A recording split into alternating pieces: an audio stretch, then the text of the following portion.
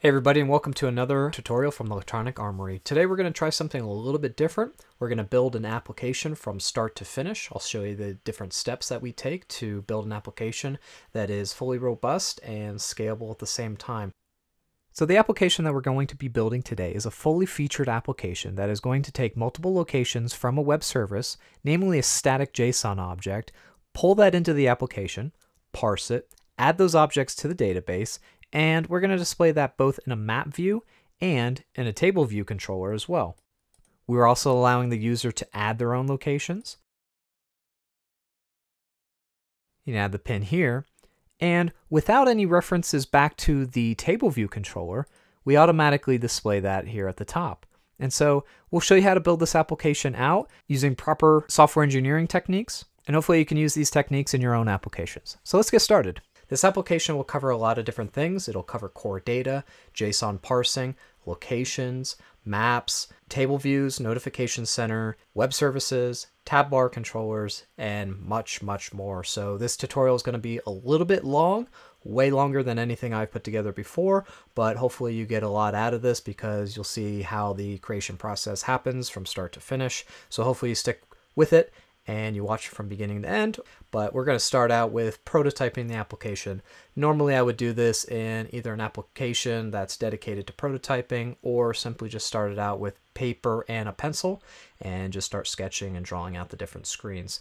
The way that I'm going to show you today is a little bit of a quick and dirty method, but it is pretty effective. We're going to use storyboards. And the application that we're going to develop is going to have as its first screen a map. As its second screen, it's going to have a table view, and the map is going to show building locations, and the second table view will show those locations, but instead of being on a map, it'll show them in the table view. And these locations will come from a server, and that server will serve up some JSON. We'll parse that JSON, we'll store it in core data, and we'll use locations and GPS to show where the user is. And Notification Center will allow us to coordinate between these different views, and the tab bar controller will allow us to select each one of those views. So what this is going to look like when we're going to prototype this out, I'm going to create another view controller here, and down here I'm just going to type in map and drag in a map view as our initial view. And the reason why we make this an initial view and not a the second view is because we want to make sure that the user is entering the application with the most useful view possible. And that's going to be the map view. If you're showing them the table view, it's going to be a little less intriguing for them. And so for this one, we're going to set up our auto layout, and we're going to hold down the control key, select from map view here, and do leading, trailing, vertical to bottom, and vertical to top. And again, that'll kind of control our layout here. For this one, for the table view, I'm going to actually delete this and include a table view for right now. This is just the easiest method. I could drop in a table view manually. All right, so if you remember from the previous video, to set up our table view properly, we have to go ahead and select our cell here and just make sure that we're giving it a reuse name. If I can actually select the, let's see. It's always a little tricky trying to select the actual cell here here it is. Make sure that we have the reuse identifier. And for this one, I'm just going to type in cell. You can name it whatever you want. If you have multiple cells, you can define that a little bit more clearly. Okay, so we have a table view here and a map view here. So this view controller corresponds to this view controller here. Oops, sorry about that. Main view controller. And then this table view does not currently have a view controller associated with it. We'll create that in a second, but at this stage we're still prototyping it. Now, as I mentioned, we want to wrap this in a tab bar controller, excuse me. So we click on this, and now you can see that we have now embedded these two views. Actually, this one is first, and this one should be second. And by selecting the item down here, we can rename this. I'm just going to call it map. And for down here, I'm going to select this one and call it list. And make sure that our map is first on the left and our list is here. You can always drag these around so that the list is first in case you switch those around. But again, we want the map to be first. All right, and so that does it there. What I want to do is actually allow the user to add their own location.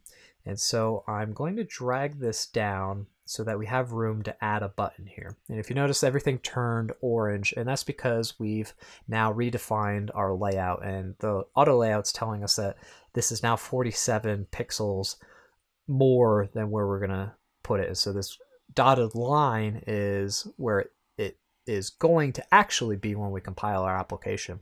So if you want this line, the actual view where it is now, to be the exact spot and not this dotted line, we make sure that we go down to our constraints here and we select for the selected view, which is our map view in this case, that we want to update the constraints.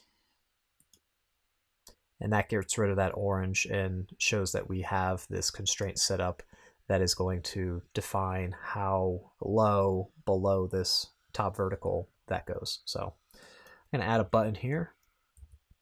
You can be a little bit more, design savvy. I'm just going to say add, make that button a little bit more, better.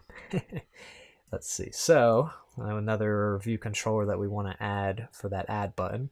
And this view controller is going to have several different text views in it. So let's do text. So here's our text fields. And what we're going to allow the user to do is create a new location with a name. So let me add a label here. And I'm going to control drag, or option drag, I guess, sorry. Double click on these, so name.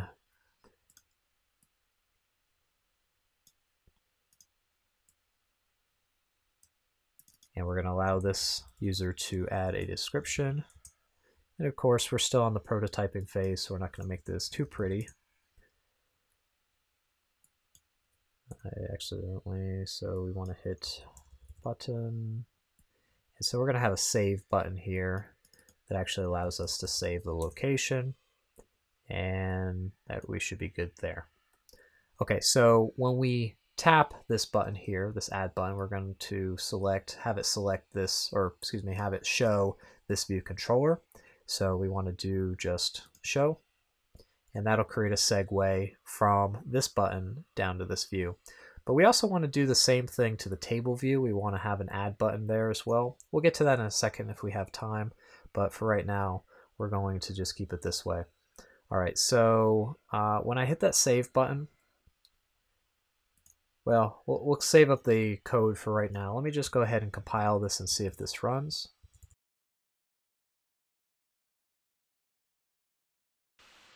Okay, and so what I forgot to do when I set up this project is add our map kit.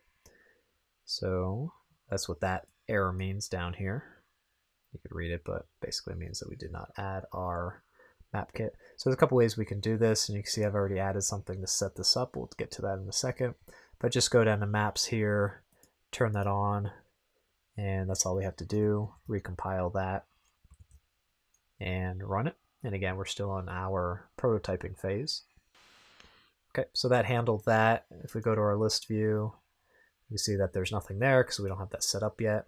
But when we go add it, you can see that it does add the detailed text view with our text fields, and we can save it, but that doesn't do anything. And we have no way to get back out of this view. So that's pretty good. That's essentially what our app is going to do.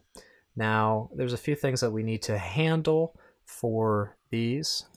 Now, if we go back to our main storyboard, because this is a nice view of how we, look at our application. So we have a 2-view app with these tabs, and we have the map view and the table view.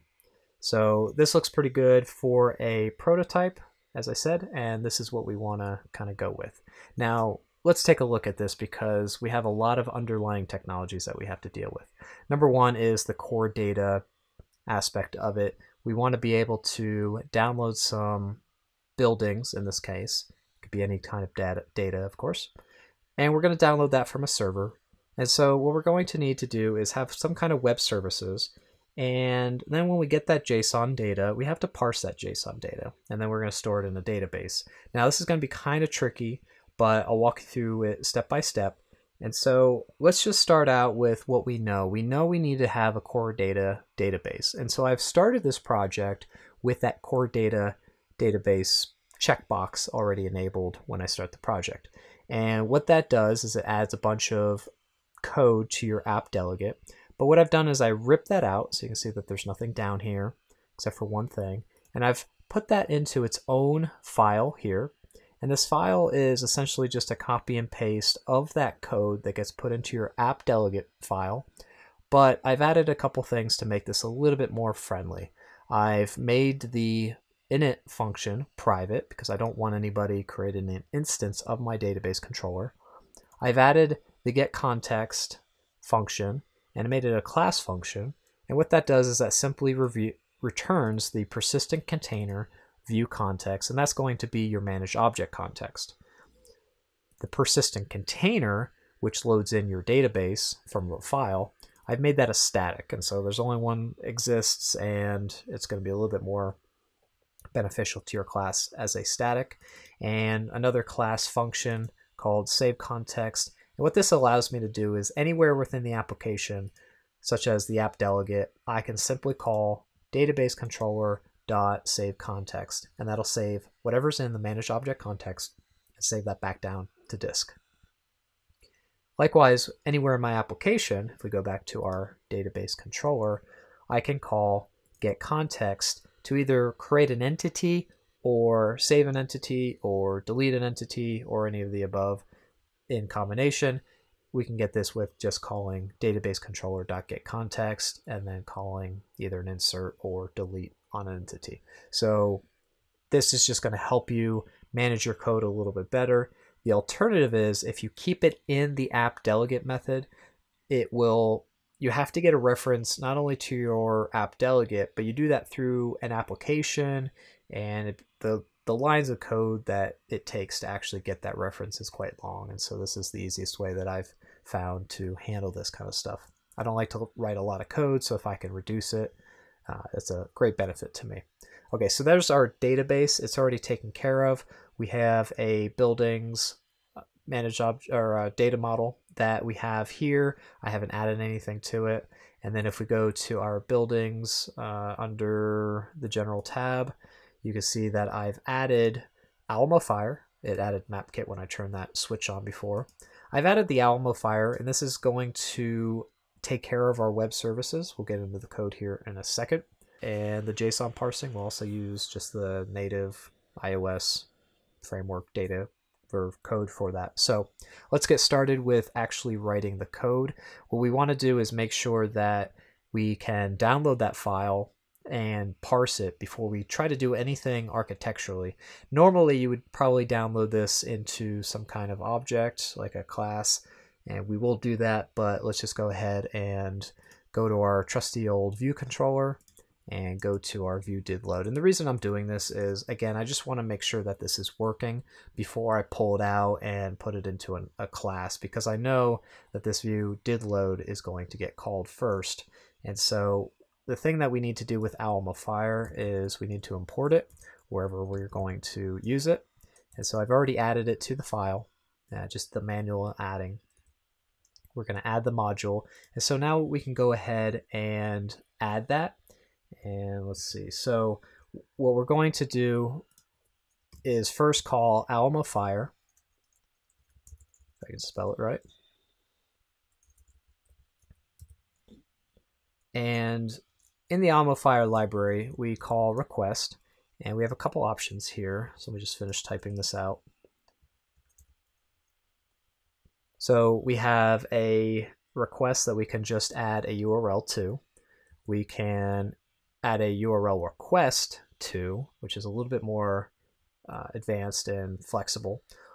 And then we have another request that we add a URL, a method, so HTTP method. This is going to be a get or a put. We can add parameters to that. Well, we're just downloading a file and we're not really passing any parameters, so we're not going to use this. We're just going to use the URL request, and the URL request is just simply and actually I take that back. We're going to let's just put in this. We can create a request object, but I think just for demonstration purposes we'll do this. Now the file that we're going to download, we'll go ahead and copy that in. This is the file URL that we're going to copy in. The JSON object that we are going to parse is an array, so that's defined by the open square bracket, ending square bracket. And there's two objects in here. So this is the first object, comma separated. This is the second object, no trailing comma. And it has a bunch of key value pairs, namely name, and that name for this one is just Broncos Stadium. The next one is location, but instead of being a string, it's actually the value is another object. And inside of that object, we have another key value pair, latitude with a type of double, longitude with a type of double that's negative. And then finally, outside of that object, back in the root object, we have description. And that description of Broncos Stadium is blue turf. And so again, we have another object in there that is the same format as this previous object. Okay, so I am going to copy this URL and we're going to paste this in as a string to our Alamo request. Okay, so we have our URL that we're going to download, and what we're going to do now is get a response string from this. And there's a couple of different options that we can have. An Alamo Fire will sometimes parse these things for us, but if you're not dealing with JSON, the one that you're probably wanting to do is the string, but you can also do data if it's an image or something like that. I'm going to show you string here, so let me go ahead and hit enter on that. And for the completion handler, what we normally do is create a block here, but the shorthand for this that I actually kind of like, you may differ in this, is just to do the response, which is the parameter that's getting passed into that block in. And it's asking me to do a emoticon there. No thank you. Nope. And then we end our curly brace here. And then now this is our code block that gets executed after the file has been downloaded, and it's going to be contained in that response object. And so let me create a variable for that JSON response, or I should say the JSON string that comes out of that response. So we're going to have the response, and then inside that response we have a result, and inside that result we have a value that is a string, and that value could be nil, and so we're going to unwrap it. Now normally you would probably just want to make sure that this value, actually the response, is of type 200, meaning that it was successful and not a 404 or something like that. All right, so now that we have the JSON string, we have to first convert it into data.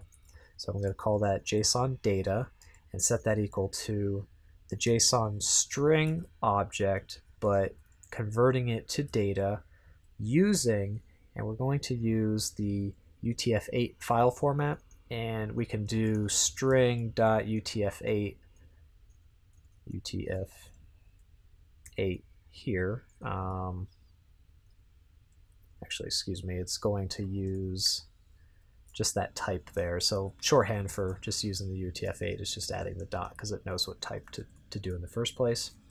All right, so that is also potentially coming back as a nil object, so we're going to unwrap that with a exclamation point. And the way that I know that is if I delete that and we go to the next line, it could potentially, let's see if I build this, actually should tell me.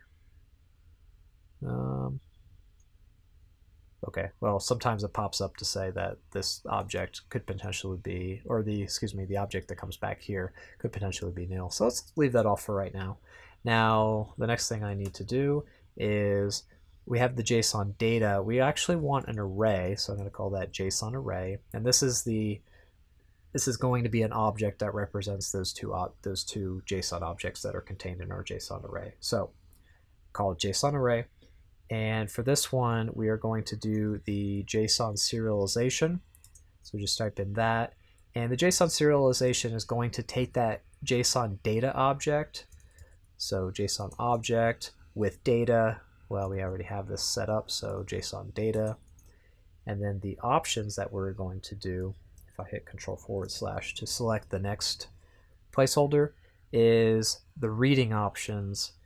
And we basically just type in what that placeholder is. So JSON serialization dot reading options. The reading options is a function, and so when we end this, we have to put into parentheses, and then finally end that initial parenthesis. And we're going to typecast this as an NS array. Okay, so this whole line of code here is basically taking that string, parsing it, and returning an actual object, an array that we can use and that we can actually loop through. So let's create that loop right now. Let's do this really quickly. And we're going to say for the index that these objects have, namely 0 and 1, and then what object is it going to be contained in JSON object. And so each object, each one of those two in this case, that come out of our loop is going to be stored in the JSON object variable. And we're going to say in the JSON array that we're using. And so again, we're looping through the JSON array, but we need to enumerate through that. And so we're going to use the enumerated function that is provided in Swift 3. And so this is actually a new way of enumerating through an array in Swift using this kind of fast iteration method. And so we have this here. I do have an error that popped up here, so let's take a look at that real quick. Okay, so I was right about the exclamation point. I can add it here, or I can simply just unwrap it here so that I know that this object that comes back from this call is just fine. Okay, so the next error that we're getting is call can throw, meaning it can throw an exception, and it is not marked by a try. And so we actually have to add a try in here. And the way that we do that is when we go ahead and right before the JSON serialization, because if I try to pass in some ugly object there, it's going to throw an exception. And so we have to have a try in there that catches that exception. And since I have this try in here, I have to wrap all of this in a do. And so if I highlight this and then hit Command right square bracket, it'll indent that. And so then I can go ahead and just wrap this in a do. And we'll catch this here in a second.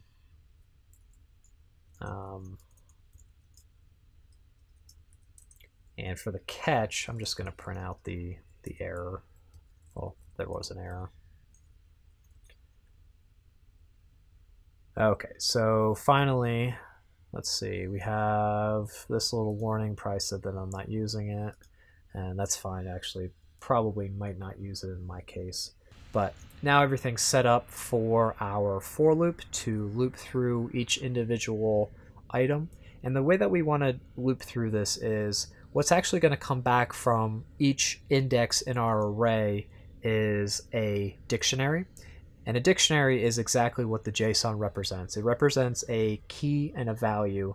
And sometimes that value can be another object or it can be a string.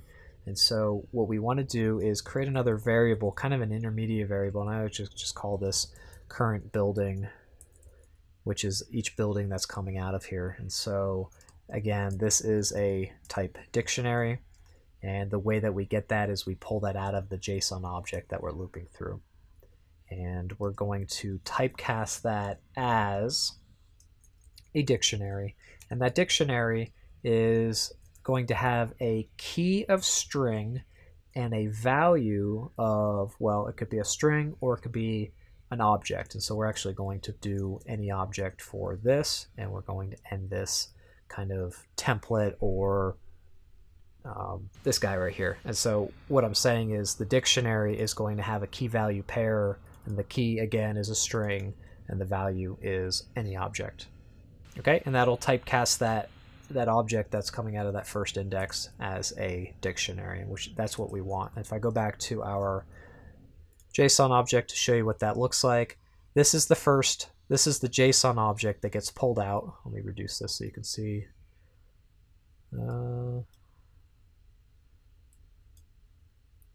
Okay, so the JSON object that gets pulled out of our array is going to be represented this, and then the next time it loops through our loop here, it'll pull in this object. Okay, and so our object is now in our current building, and we can pull out the name and the location and the description from our current building using just simple dictionary methods. And so before I do that, I'm going to declare some constants, and this is going to be the name key, and that name key is going to be name. And so again, this represents this key here and this key as well, and that's just for ease of programming. So the next one we have was the location. Now let me just uppercase all these. And the location, and I'm just going to copy from the JSON so I don't make a spelling mistake. And the last one was a description key. This one. And the reason I'm doing that is so again I don't have to type in the string every time. I can just use this variable and allow code complete to type the rest in for me. So a little bit of extra work goes a long way of saving me a lot of work later on. And so actually I forgot two more keys. We have the latitude key, and I'm just going to call that latitude.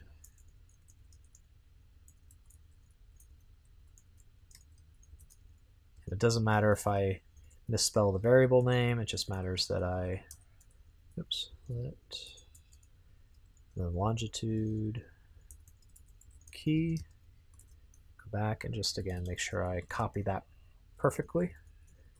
And there we go. Okay, so now we have these keys, and I'll show you how to use these in a second when we're pulling out each of the different values for these.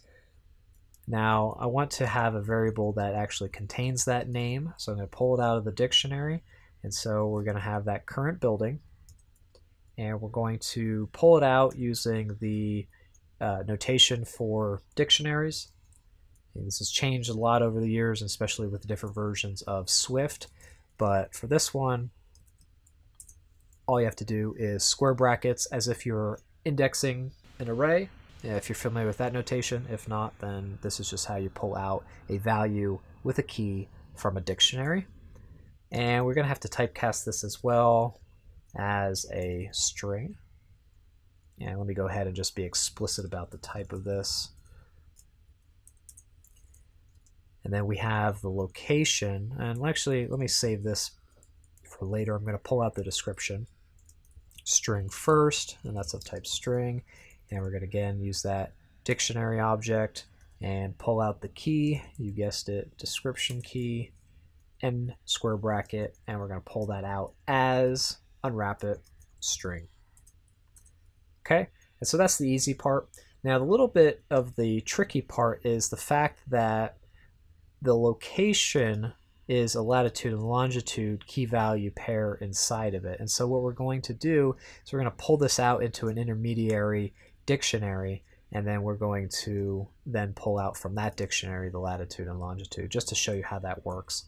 So I'm going to have a location dictionary of type dictionary, and I'm going to set that, get that from our current building. And using the same notation, we're going to use that location key to pull it out, but instead of coming back as a string, it's going to come back as a dictionary. That dictionary again is going to have a key value pair of a string, and then as a I do believe it's just a double precision value, because we can be a little bit more specific on the type that this is coming back as, because for both our latitude and longitude we know that these are doubles, or double precision floating point variables. So we now have our location dictionary, and now we can pull out, so let the latitude, which is a double, be equal to our location dictionary, and the key that we use that is the latitude key. And this is going to be pulled out as a double. And see if it complains about that. Let longitude, also double, equal location dictionary. Oops. Location dictionary. Pull that out as the longitude key. And we're going to typecast that value that comes back as a double. Okay, so now what we have is, besides the errors, it's going to say insert the exclamation point. Yeah, okay, we can put it there. Let's just be consistent in doing the typecast.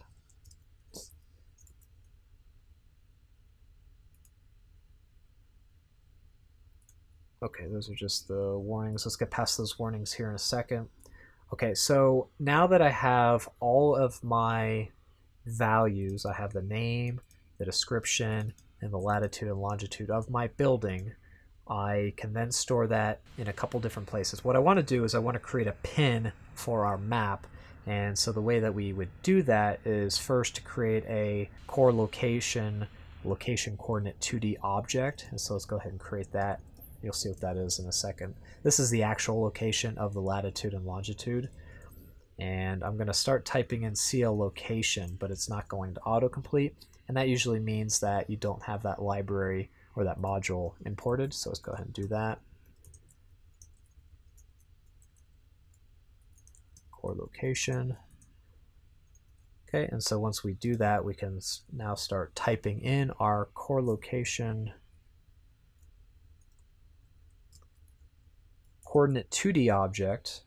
And so the way that we make that is CL core location coordinate 2D, but we also, this is just the type, but we want to make that, and so we can type in make, pulls up this autocomplete, just go ahead and hit enter on that, and now it's asking for a latitude and longitude, and so this is simple as just filling in the blanks, latitude, and the next one is the longitude. Okay, so now we have our core location object here. And let's see, this is still complaining about this. Well, let's see. Let's get rid of these. Let's take Xcode's suggestion on this. All right, we'll work through that. All right, so for that one, what we're going to do is then go to the next line. And now that we have our location as a core location 2D object, we can now use that as a pin on our map. And so we actually have to, well, we don't have to, but it's a really good idea to create an annotation as a subclass. And to do that, we're going to create a new file. So I'm just going to go down here, new file, and I'm just going to call this one map pin, just make sure it's a Swift file. Okay, we're going to add this to our buildings folder. Again, call it map pin.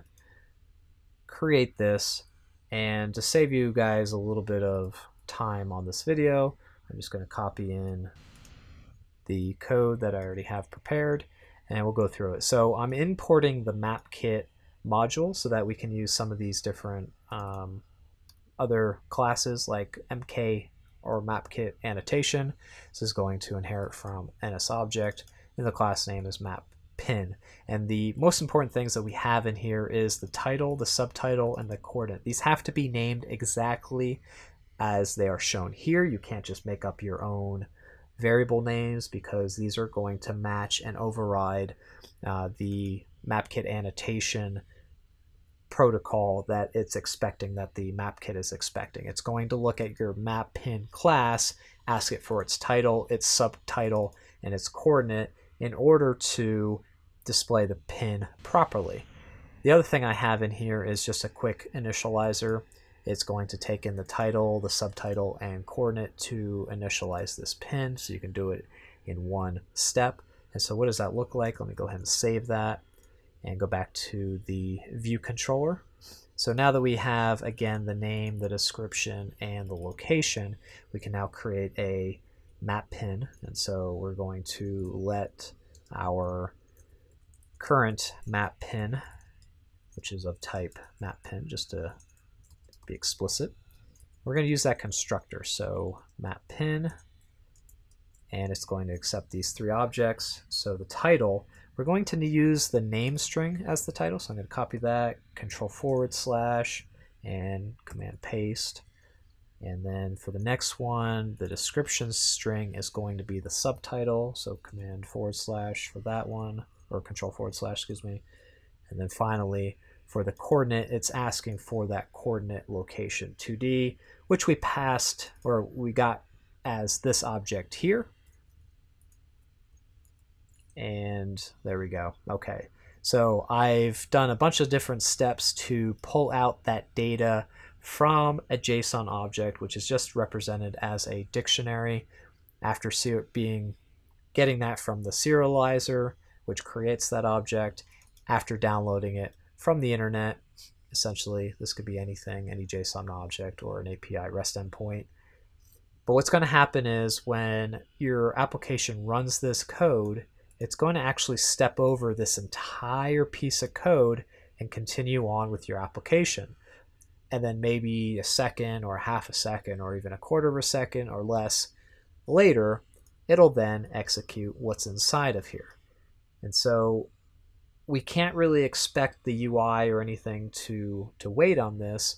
And so we're going to do a couple of things after we ensure that this is working. And so the final step for this, after we've created that pin, is just simply add it to the map. Well, currently I don't have a reference to that map, and so let's go ahead and do that now.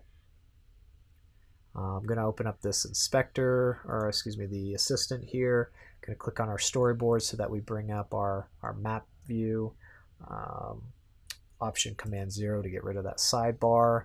And then I'm going to control drag from our map view to up here so that we can create a reference to our map view. Okay, so now that we have the map view, namely this guy here, we can go down to the bottom of our for loop. And again, this is going to be executed twice for our example. And the map view, we're going to want to add that pin. And it's not coming up because we haven't added the map kit module. So just type that in. So now that we should have that code, and I don't know why Xcode always insists on giving me an error. So now if I go ahead and type that in again, you can see that it's going to add, we have a couple add methods in here, but the one that I want to actually do is the add pin, or excuse me, the add annotation, and it's right here. Pins are called annotations. I use those interchangeably, but they're visually represented as a pin. We have two of them here, so we can add a single annotation or we can add an array. For this one, we're just going to add them as we go, and that's going to be fine for this one. Actually, I chose the wrong one. Let me hit escape and pull that back up. So we just want to add the single one. So the difference is add annotations versus add annotation singular. And then simply just put in that current map pin variable that we created. And let's go ahead and save that. Almost ready to run this. We have an error here.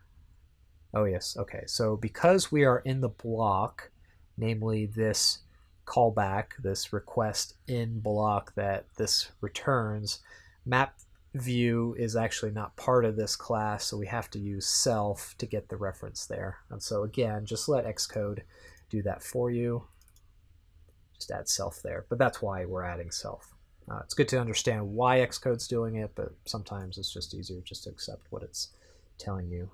Okay, so we have that, and we should be ready to run our code, but I do want to put in a couple of breakpoints here, namely right before that gets called and right before this gets called. And this is a pretty common practice for me, just to make sure everything's working the way that I've expected it to.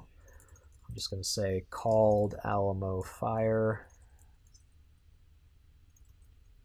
and I'm going to put a breakpoint here. Okay, let's go ahead and run this, and it should almost immediately get caught on that initial breakpoint. And let's switch over to our simulator and let this load up. Okay, so even before our simulator was able to load, we get this call, this line of code that gets called here. Let me expand this so you can see it. Okay, so what's going to happen, or maybe what you might expect to happen, is when I step over this code, it would go to this line and start parsing our JSON. Well, that's not what's going to happen. It's going to jump down past all of that, print, display our map, and then eventually sometime in the future, it'll go ahead and call this code. So let's go ahead and see if it does that. So hit the play button, and indeed, it jumps past that code. Hit the play button again. Our application continues. Our map loads, and then sometime in the future, which was about half a second to a second there, we are going to get this. Well, I can tell you right now it's going to be an error, and I'll tell you why in a second. But if we investigate this response object, we can take a look at it by just holding it over, and we can see that the response is actually nil, and the result is a failure. And so if I go ahead and try to parse this, it'll give me an error, and then my application basically crashes. The reason is because what I'm trying to do is I'm trying to download a file over HTTP and not HTTPS. And so I have a quick fix for this. This is just the website that I have set up. I don't have SSL enabled on this website.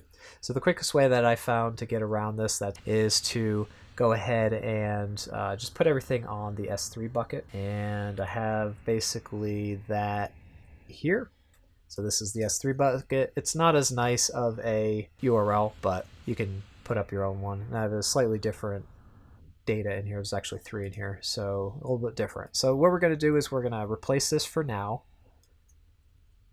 And again, that has that HTTPS, and here's the error that happens. When I see this error, I know that it's trying to download HTTP code or data, and iOS by default does not allow that to happen.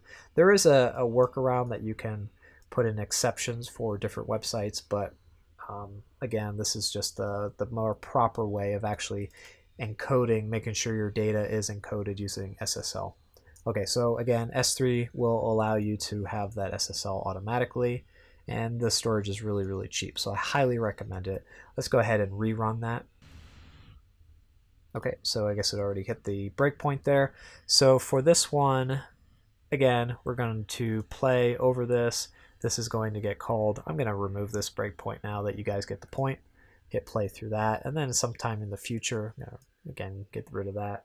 Now, if we look at a response object, we can see that we have a actual response. Our data is 402 bytes, and if I remember correctly, that's about the size of our JSON file up on that server. And the result is success. And so again, if you were doing this proper error checking, you would probably check that result to make sure it's success. I know I was supposed to go through an entire application, but if I polish this all off, it would take days and not the hour or so that I plan on doing this. Okay, so we have that. That's great. We're going to step over this code. We're going to make sure that our JSON string looks appropriate. And so this is what it looks like. And that's great. You know, all those kind of formatting characters in there, that's fine. Our JSON data, you won't see anything in here. It just shows you it's 402. Has a bunch of gook in it. Step over that. Now we have a JSON array, and it has 3 elements in it. And if you remember, that's exactly what we want from our data that comes back. The new data that I had actually had 3 objects in it, and each one of those has 3 key value pairs, and we can even expand these to see what they look like: name, location, description. And so as we debug this application, we can see that our data does represent what we thought it does, or if your application crashes, you can see that maybe somebody stuck in a different key and you're trying to look up a key that doesn't exist, or what have you. So we'll go through this one. I'll put another breakpoint here, remove this breakpoint, and go through this one. And so we're going to pull this out as a JSON object to our current building. Again, this is a dictionary with each one of those value pairs in it. We're going to step through this real quick. So this is our first step, that we're going to take our building and pull out the value using that key. And indeed, our name string is Bronco Stadium. Our description string is Blue Turf. Our location dictionary, if you look at that, is a 2 key value pair. So you can see that our first one is longitude with a negative double value, and our next one is latitude with a double value here. So let's just step over each one of those and make sure that our double is indeed what we think it is. Now with the floating point precision, you will get some of these little kind of precision errors, and that's okay for our purpose anyway. You probably want to either truncate that or handle that appropriately, but we can debug this and see that we do have a little bit of a rounding error there, and that's just the nature of doubles. Okay, so next line of code, we're creating that coordinate 2D object. So when we stick that in here, we can have our name, our description, and our location, which has a location, latitude, and longitude for that. And that's going to create our pin. We can step into that, see what our initializer looks like. Step into that. Those are just the getters to get those values. And so inside of our initializer, we have the title, which is Bronco Stadium, subtitle, blue turf, and our coordinate with the latitude and longitude. And actually, if I hit if this one stays up with the eye, it should show us a map. And so, yeah, that looks perfect. That's it's not called Bronco Stadium anymore. It's called Albertson Stadium, but that's okay. And so if we go ahead and look at our map, we can see that that's exactly the location we want. Thank you, Quick Look. Let's close that. And now we know that all of our data is getting populated appropriately, and this will return us back. And we step over this line of code, and surely we now have an object with all those populated. And so this is just great to do as a first run so that I know my code works here. And then finally, I'm going to add that to the map view, and I'm going to hit the play button. That's going to go loop through again, and that's going to pull out our second object and put that on the map. And then I hit it one more time. That's going to pull out our third object and put it on the map. And so if I hit play the third time, it pulls up our map here, and I should actually zoom in here.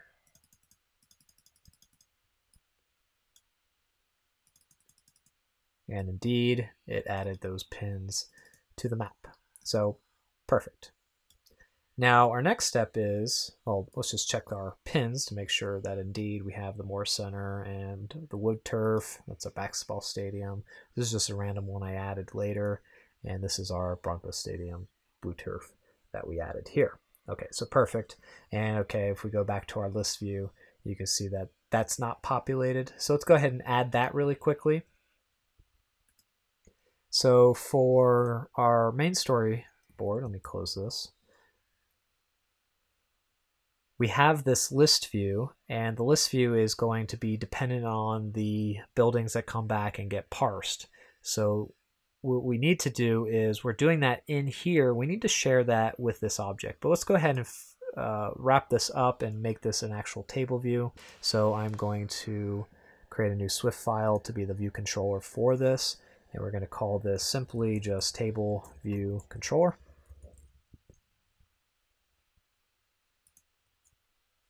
Okay, so this is the file that it created. It's going to ask us, well, basically it's an empty file. And so I want to immediately just start putting in UIKit there. And the class name that we're going to enter in has to be TableView controller. Okay, and that's going to inherit from the UI TableView controller.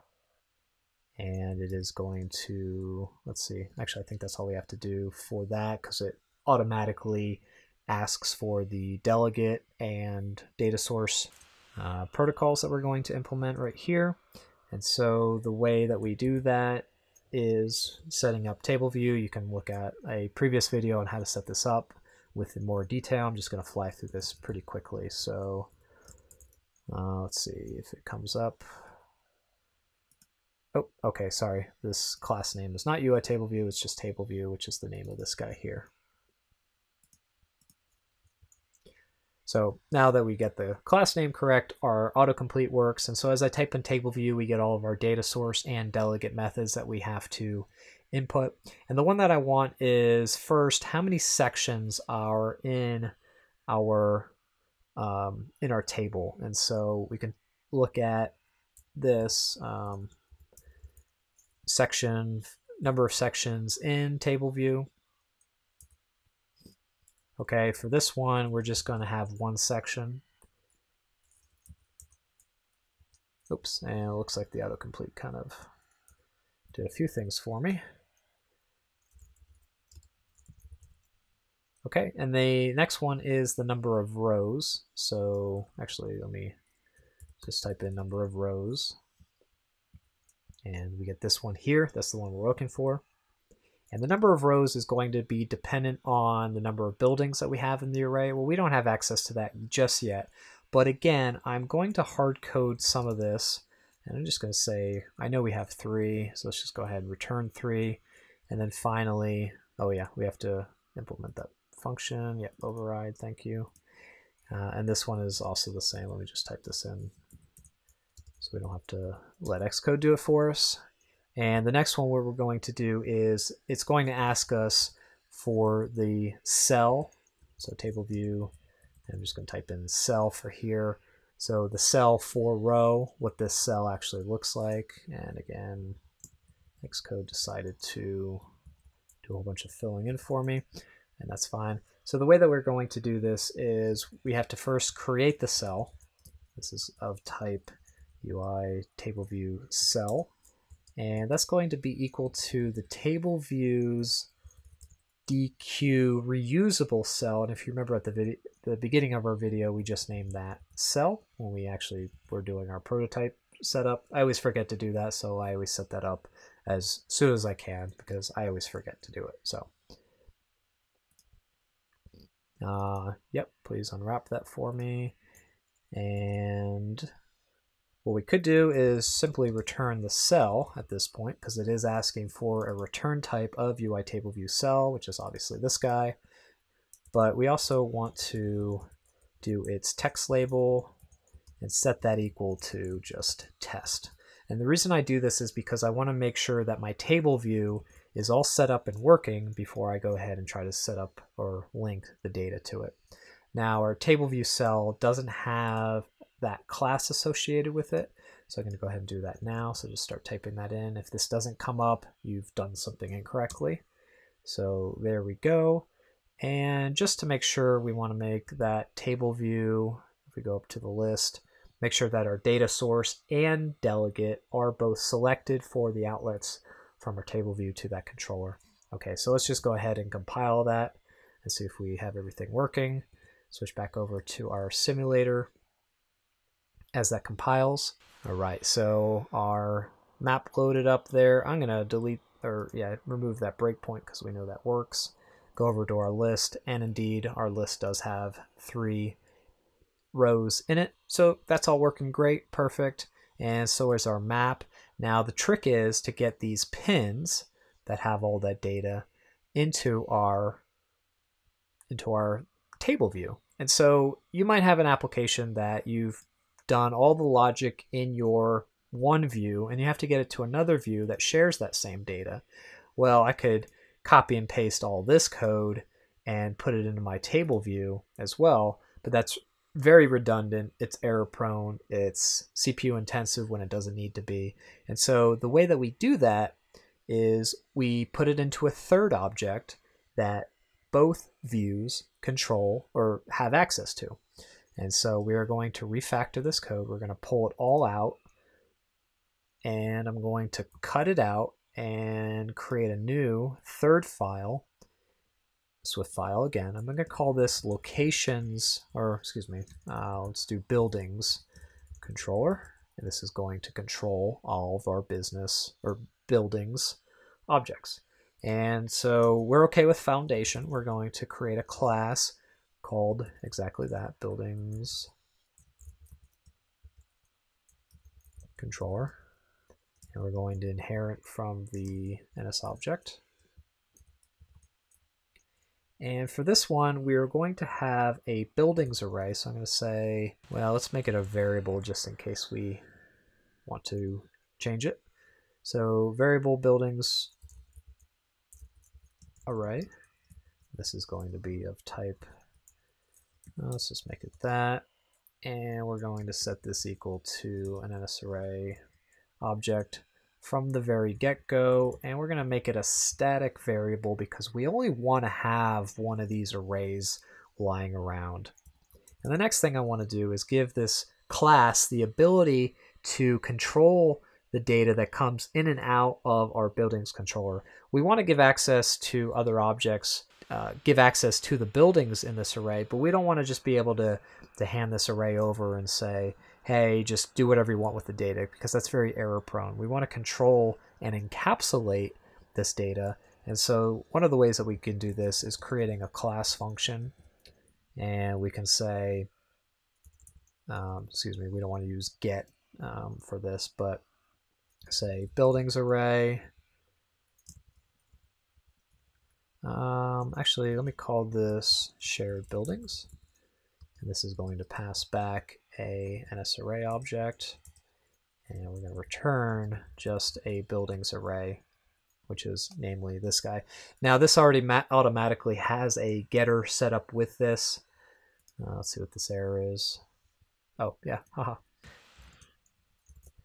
So that one, this building array just gets passed back. What you could do is pass back a copy of this array so that if anybody, another class, let's say, edits that array, it doesn't edit the original array. But we're going to keep this pretty plain and simple for right now. And then we're also going to add another class function. And I'll show you why we do this in a second.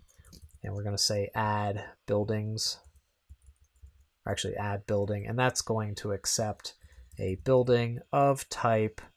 We're just going to use map pins because that's pretty common, a common object that we can pass around. It has a title, a description, and an actual GPS location. So we're just going to go ahead and use that. And again, that's a map pin type. And what we're going to do is have that buildings array. We can add that object, and that object is going to be just that building.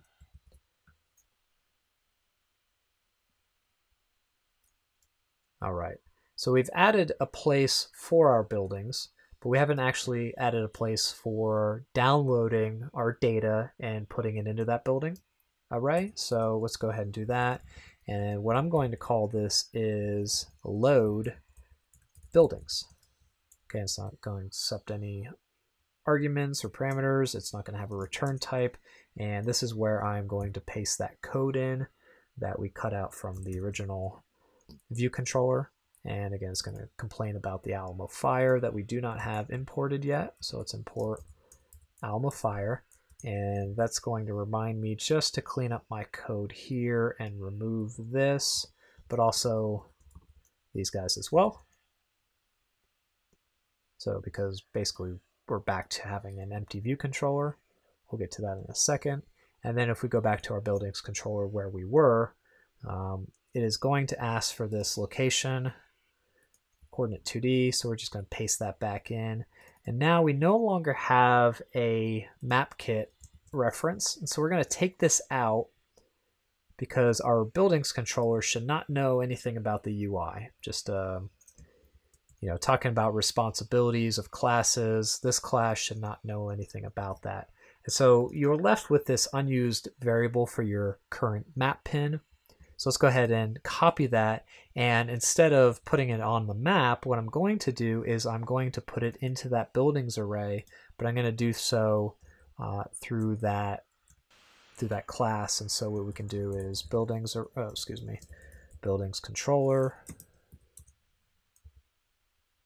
dot add building, and you'll see why I'm doing that in a second, or maybe in a few minutes when we get down a little bit deeper.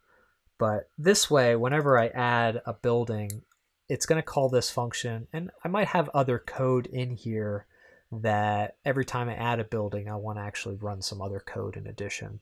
And again, that's why we kind of abstract this to its own class.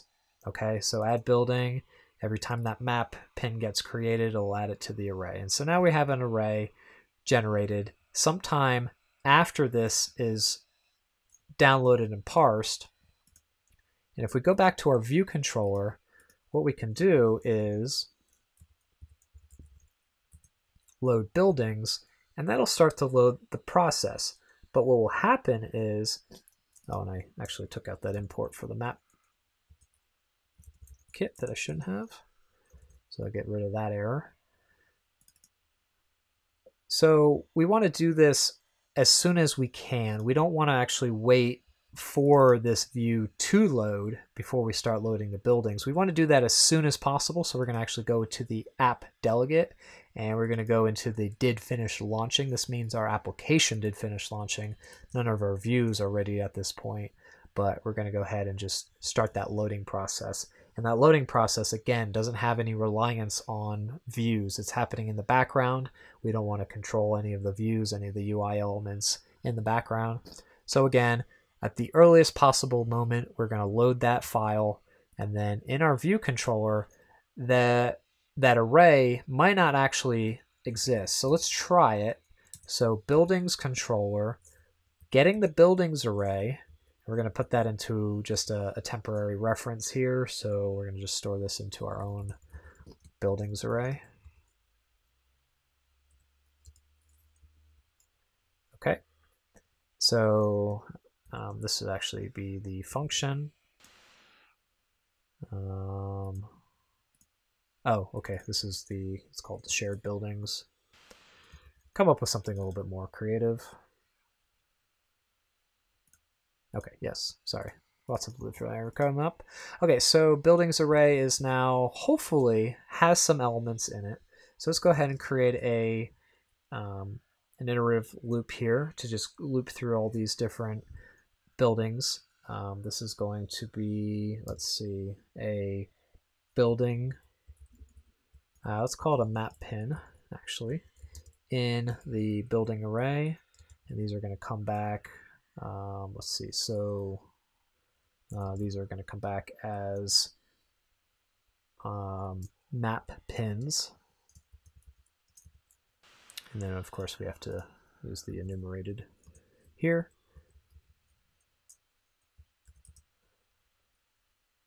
Okay, so this, okay, what's the error? Let's just do this for right now. So this map pin is going to be the current map pin, and we have the reference to our map view already. And so we're just going to add the annotation, and this map pin is going to be that annotation. And I don't know if this is going to give me an error, which it probably will because we haven't properly typecast this. So what I usually like to do is, instead of calling this map pin, I'm going to call it current. Well, let's say it's a current object, because that's what it is. It's some type of object. We don't know what it is. I'm just going to say this is the current pin, and this is equal to that current object as a map pin. And replace that. And let's go ahead and build that, see if that works for us. And it failed, and it's saying cannot convert the value of type offset in any to type map pin in coercion. Well, that's interesting. Let me go ahead and just type in what I have and accept the Xcode defaults. Okay, and so again, just Xcode is nice and helpful for this. I'm not using the index for this. Yeah, let's go ahead and replace it with that placeholder. Okay, so now that we have that all in there, let's go ahead and put a breakpoint there and again test our application. Now that we've refactored it, it might not work. So let's go ahead and test it. Switch over to our simulator. Okay, so the breakpoint here. Now I haven't put any breakpoints in the buildings controller or the locations controller, the buildings controller. So I don't know if the buildings have loaded yet. So let's just go ahead and step over that and see what comes back. And no, we don't have any elements in our array, and this for loop will still work with that. And so let's hit play, and we don't have any pins on our screen. And that's pretty bad. So how do we fix this? what happens is, let me go back to the building controller and let's just put a breakpoint here. And let's see what the order of execution is for the sequence of our application. Okay, so our view actually gets loaded before our JSON objects get loaded. So how do we handle this? This is loading asynchronously. The JSON file is loading in the background, and it's actually loading after our view is loaded. So how do we handle this?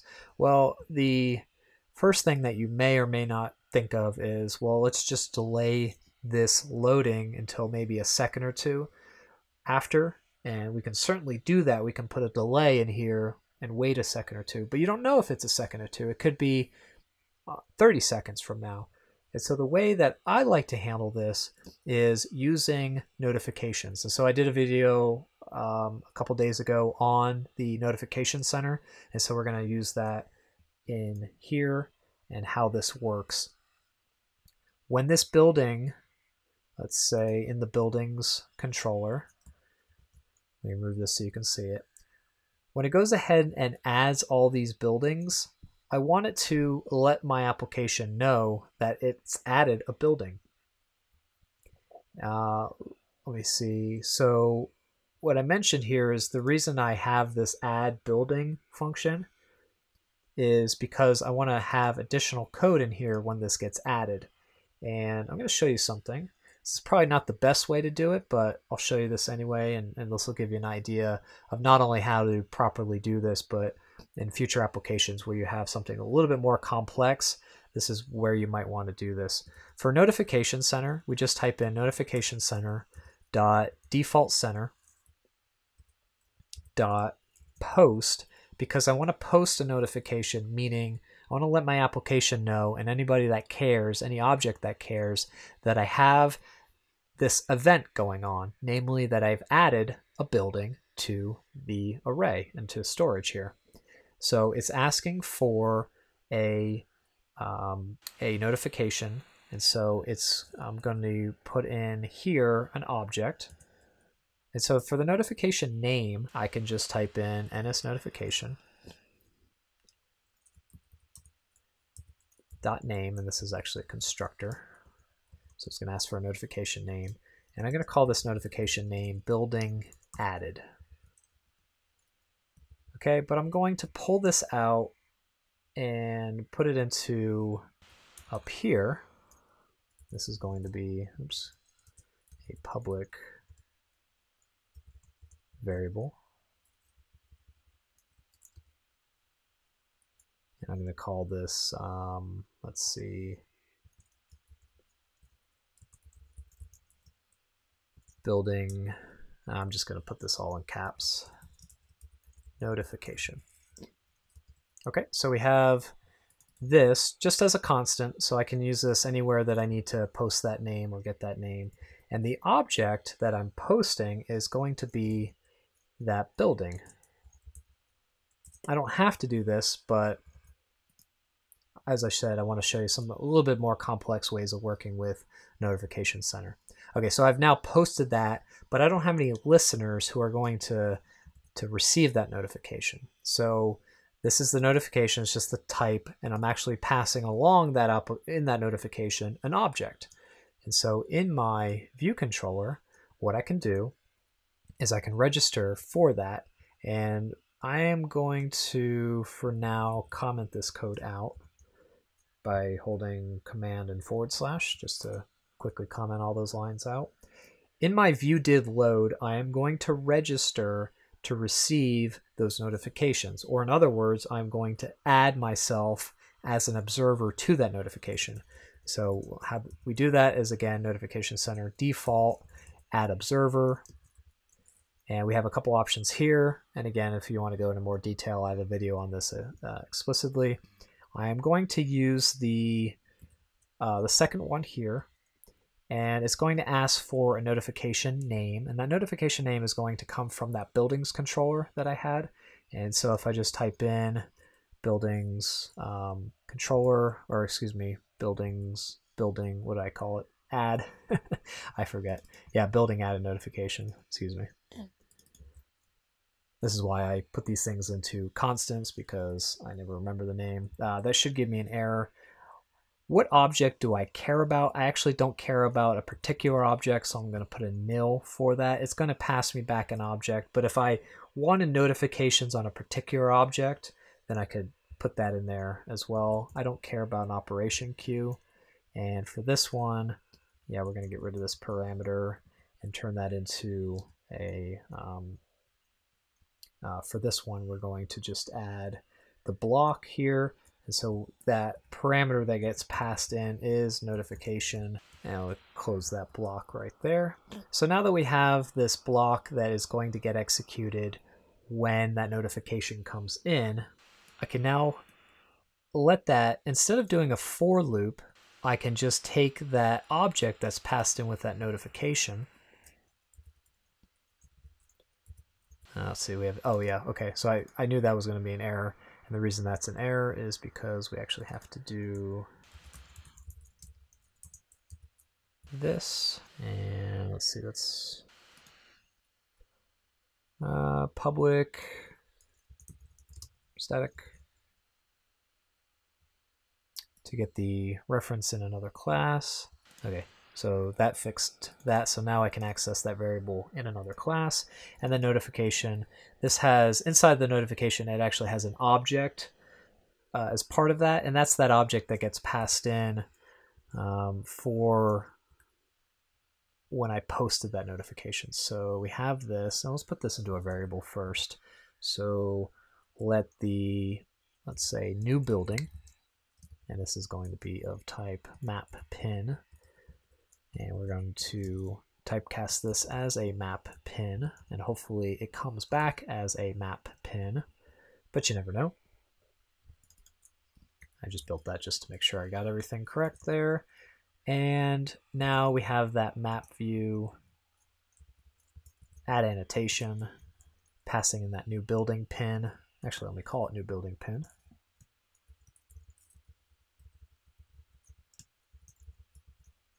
Because it's not just a building, but it is a pin or an annotation. You can call it whatever you want. And let's see what this is. Oh yes, again, self. I was forgetting to do that inside the blocks. So again, this block is going to get executed every time that notification comes back. And so we can get rid of this for loop that's going to loop back every time.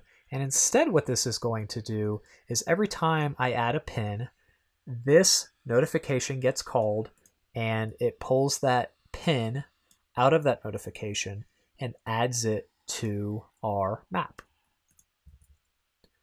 Okay, we're not quite done yet. Let's go back and run this. Okay, so we have our Alamo-Fire download JSON working. Let me go ahead and remove that breakpoint. But what I do want to do is put a breakpoint here, and then also, if we go back to our view controller, put a breakpoint inside here, and I'm going to go play this. And so you can see now we're in this add building, and if we step up through our stack here, so here's where we currently are. Step back through the stack. You can see that this is where it's being called from. So buildings controller, add building. And so by stepping into that, we just go back through the stack, and here we are. And so we step over this line of code, and it's going to post this notification with our building. So we're passing in this object with, you know, memory location B80, and it has Bronco Stadium blue turf. If I play over that, you can see now in our view did load, we have this notification, this callback in our notification for new building pin. Let's step over that.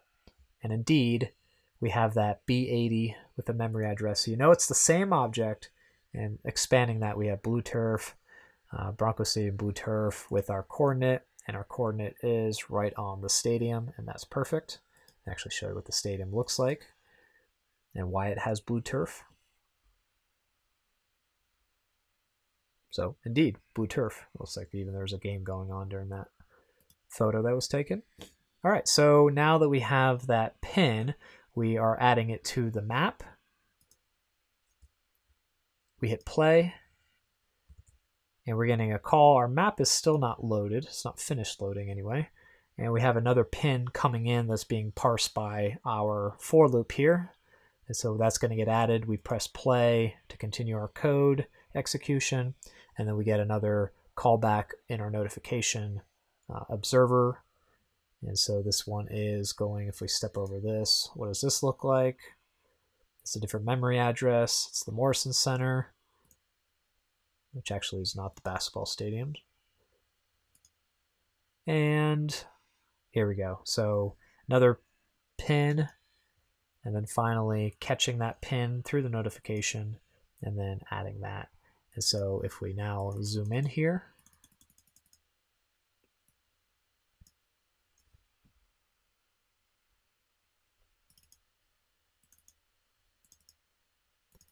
we can now see that we have these pins. Okay, so that works perfectly. If we click on those, that works exactly as planned. And so that's a nice use of Notification Center to let our view know that these pins are now coming in from some other process that are going on in the background. If we take a look at our table view still just has that test data. So let's tackle that next really quickly. Go to our table view, and inside of our table view also has a, I think we just type in FUNC, and then the view did load that we can override here.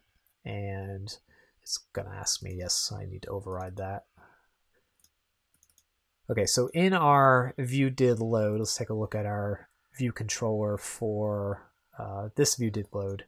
Obviously, we need to add the super call first to the super class, but we also want to duplicate this add observer because we want the same thing to happen. So we just go ahead and copy that. And so when new buildings are added, we want this table to also have rows added, right? So pins are added to the map, rows are added to the table view. So let's go ahead and see what that looks like. So in our table view, I just pasted that in. So again, we just make sure that we're calling the super view did load, make sure everything's handled up there, all the things are being initialized appropriately. And we still have the Notification Center adding observer, and we still care about that building added notification. And instead of adding a pin to a map view that doesn't exist, what instead we want to do is add a row to our table view. And the way that we do that is we can, if we do self, because we're in that block, table view. And so the table view, what we're going to do is just do reload data. And what that'll actually accomplish is it'll make sure these functions get run again. And so if we have multiple objects inside our array, then we can go ahead and just populate that with an additional rows. So right now we have 3 hard-coded, but now that we have this buildings controller with actual buildings in it, we can directly get that number of buildings. So buildings controller, and we can do that shared buildings, which will return that NS array. And then that'll return an NS array, and then on that NS array, we can do a count, and that will tell us how many objects are contained in that array. Okay, so that'll just return 3 in our example, or 2 if you only have 2 objects, or whatever, how many objects are in your table view. Now, when this comes in, when our first building gets added to the array, this will get called, and then at some time in the future, this will get called. And so initially, this might be 0 when this first table view loads, but then when this is called, this reload data, this might be 1, it might be 2, and so it'll say return 2.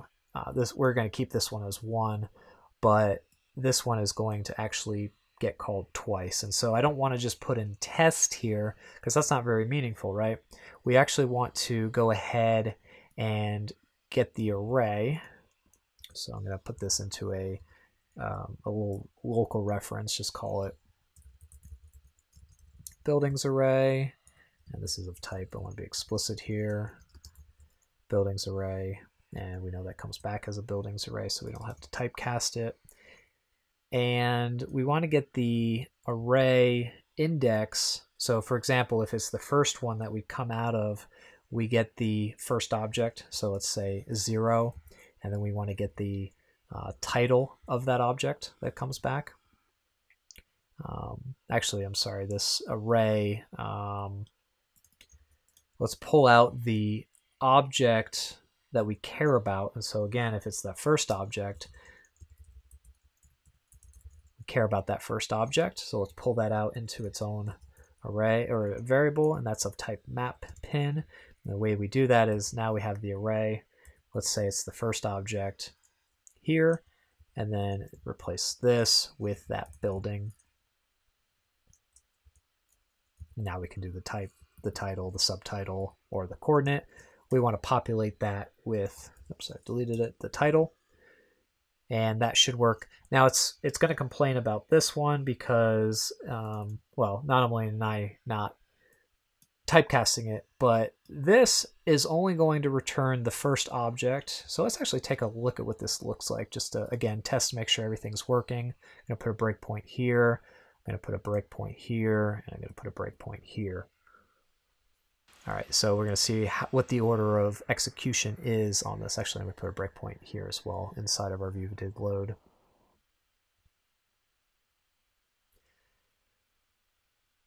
So we have our buildings array getting called. I'm going to step over that. Now this is in our view controller. It's not in our table view, and I'm going to remove this because I no longer care about these guys. We're adding another building, still adding that third building. And as you can see, none of the breakpoints on our table view got called because if we go over to our list view, it has not loaded yet. This view did load has not loaded yet until I clicked on the list. iOS lazy loads your view controllers, and so until I wanted to load it up, this never get called. Now that I've clicked on it, this gets called.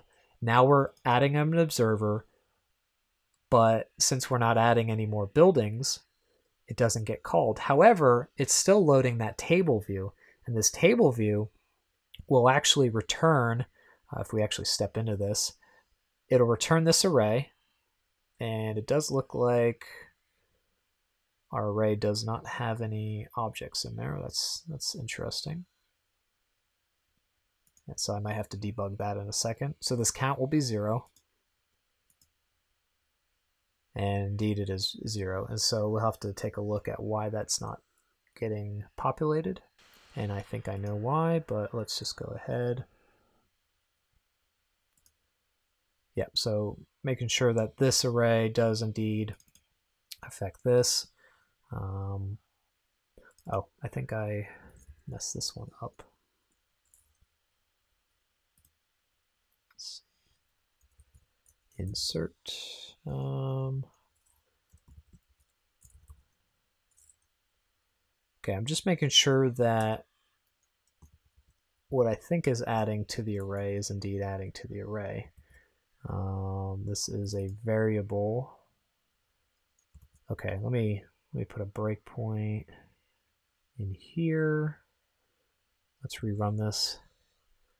So what's happening is my buildings array does not have any actual buildings in it, even though I'm adding one. So we're going to debug this here. So this building, if I hover over here, does indeed have a building. This array is null. Okay, so that's probably why. That's interesting. So this one, that's null as well. And so if I go ahead and try to add that, this object is no longer null. Let's go step through that. Okay, so it still doesn't have any objects here. Let's go ahead. I'm just going to put in a quick fix here. If my buildings array is equal to nil,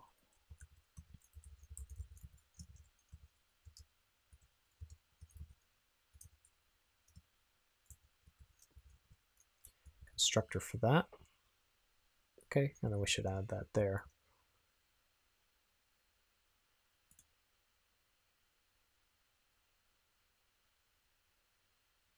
Oh, okay. So let's see. Let me turn this into an array. Hopefully this doesn't break too many things. This is going to return an array.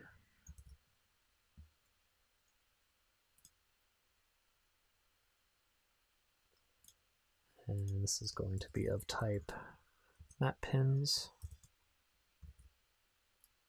Use generics here. Yes, thank you.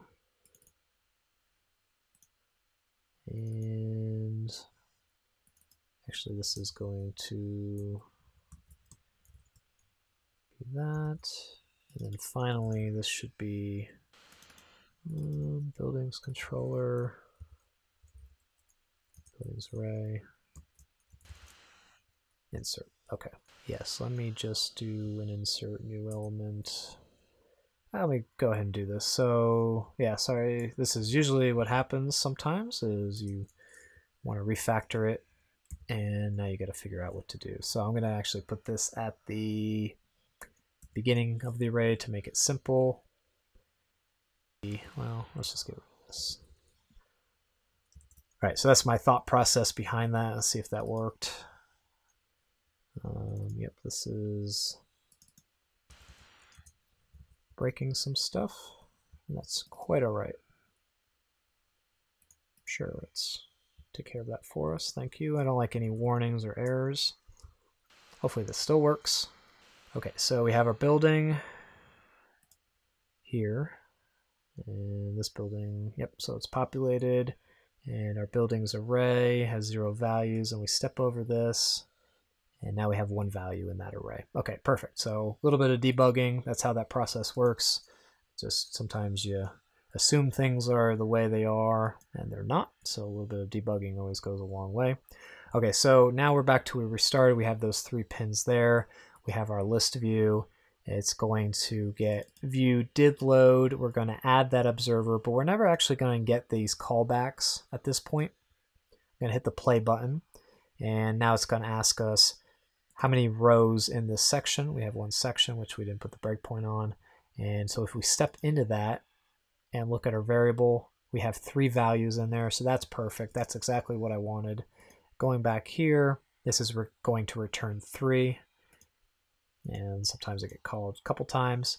Now it's going to ask us for which cell do you want to display in that first element. And we're going to just step back, grab a cell, a reusable cell. We're going to get the array. And so we can see that that has 3 values in it. And we're going to then take the array at 0, because I'll show you how to get that proper array index in a second. We're going to store that into a temporary variable here. And we're going to pull out that title, which is 2 Morrison Center, and play that one. And again, it's just going to pull out the same object. So that's all going to return that first object. So instead of 0, what we want to do, now that this works and I test it, is we're going to get the index path, and that's going to be the index of what row it's asking me for, but not quite. We actually we need to ask for the row because it also has a section in here that we can query. So if you have more than 1 section, you want to check the section first, and then from there, get the row as well. But we only have 1 section, so we can just ask for the row. Let's recompile this. Wait for our simulator to come back. Okay, so it's going to add all those buildings, 1, 2, and 3. Here's our map. It's loading. We switch over to our table view, and now our table view is now being loaded. It's going to add that observer, but again, this is never getting called. So let's go ahead and remove that breakpoint now that everything works. And this seems to work fine, so I'll remove that breakpoint. Again, it's adding each of those 3 cells. So let's step over this real quick. Now this index path has 2 indices. It's going to just be 0 for this one. So building, take a look at this. 2 Morrison Center, that's that first one. That's to be expected. The second row, or the first index, if we take a look at that building, is something different. Okay, and so we're just going to play through this. And here we go. So we have all these different ones, and I added these in reverse order when I inserted it into the array, but that's okay. It doesn't really matter. So let me remove that because now everything works. So this as observer was never called, and that's okay. If we add a building later, then this will get called. And so through the execution of our application, this might get called later. But we can also test this functionality by going back to our storyboard, this guy here, and replacing the map with the list view as the first view. And so you'll see that we'll have to wait for that table view to get loaded. And let me go ahead and put my breakpoints back in. Oops. So table view, put these breakpoints back in here just to show you how this works.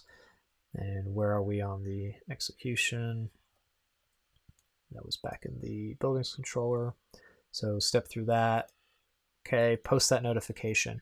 Now the notification is now being called because this is the first view. Our map hasn't been loaded. Step through that. It's going to reload the table view, but our table view actually hasn't been loaded yet, even if I put a breakpoint there. Now it is. If I go to the buildings controller, step inside of that, look at how many buildings array. There's only 2 in here currently. So stepping through that again, there's the third building being added. And now it's asking me how many table rows do you have in here. This is going to return 3.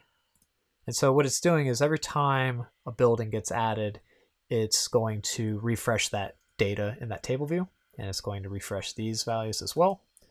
And so 1, 2, and 3. And so that has all those values in there. So that works if the list was our initial view. And if we go over to our map, which is now over here, click on this, you can see that our map does no longer work. And that's because we don't assume that this gets loaded later. So let's go ahead and fix that. And again, these are just nice ways of going through your application and figuring out what works and what doesn't work. Our entire application assumes that this piece of line, these 2 lines get called as we go through, we get the notification, we pull the pin out, and then we add it. Now again, this doesn't get called because this gets loaded after all of our pins get added, and so we don't get these notifications, but that's okay because what we could do is go in here and say, well, let's go ahead and first get the buildings array. Going to be explicit again, that's just of type array, and that is going to come from the buildings controller, shared buildings. Okay, so that now we have this, and what we can do is we can say, actually we can just do a for loop here. And I'm just going to type this in. Again, I just like to say that that's a current object in my buildings array, my local buildings array, dot enumerated, and start that. Okay, so now we have this object. Let's go ahead and actually create a local building object. And this is going to be of map pin. And this is going to come from that current object as a map pin. And for this one, just give me a second here. So for the map pin, or actually I should call it building pin.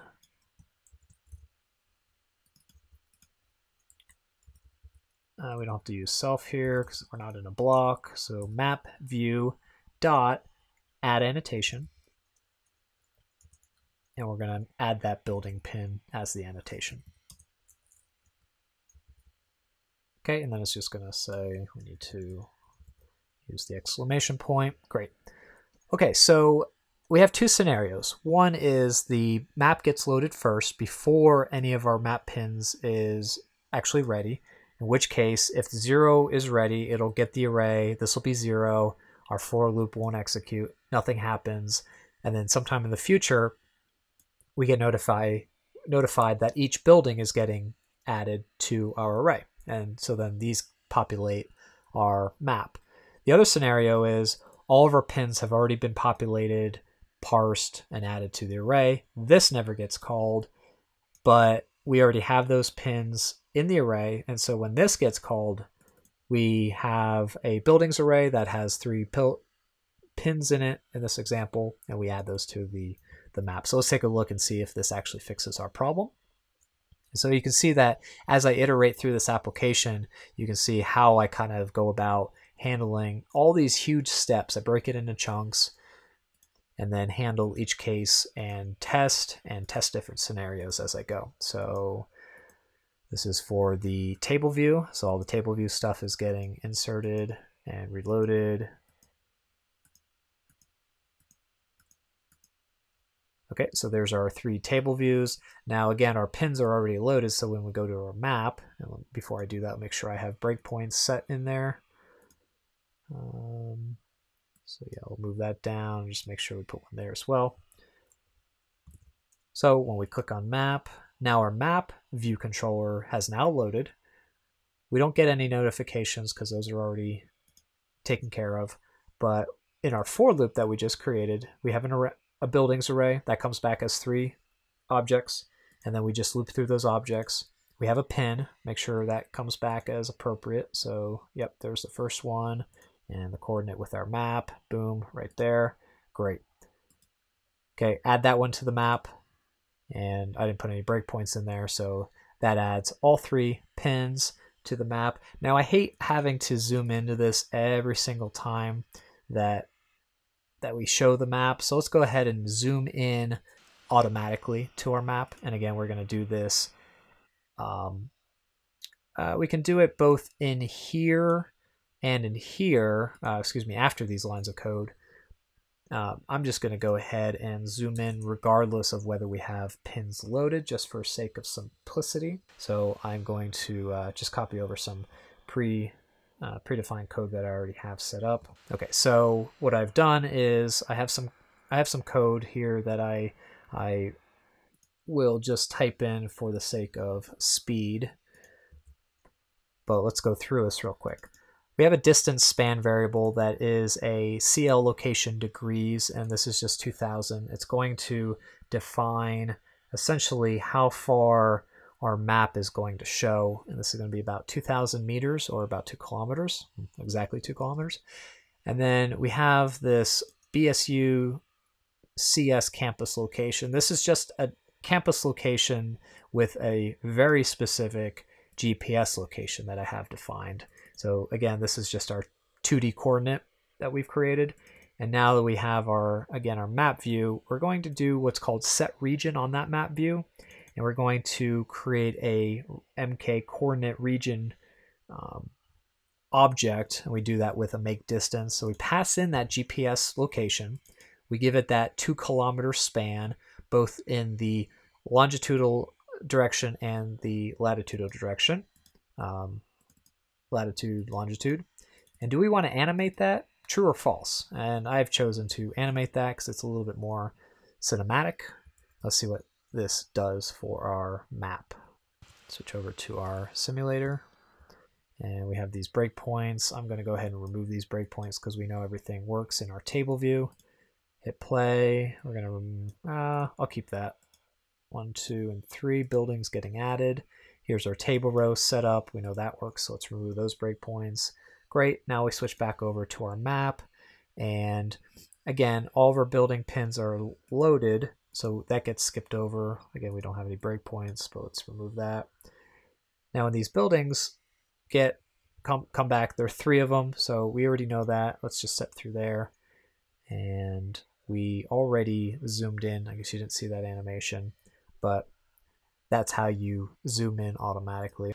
All right, so now that we have this application a little bit more polished up, we're going to add another location here.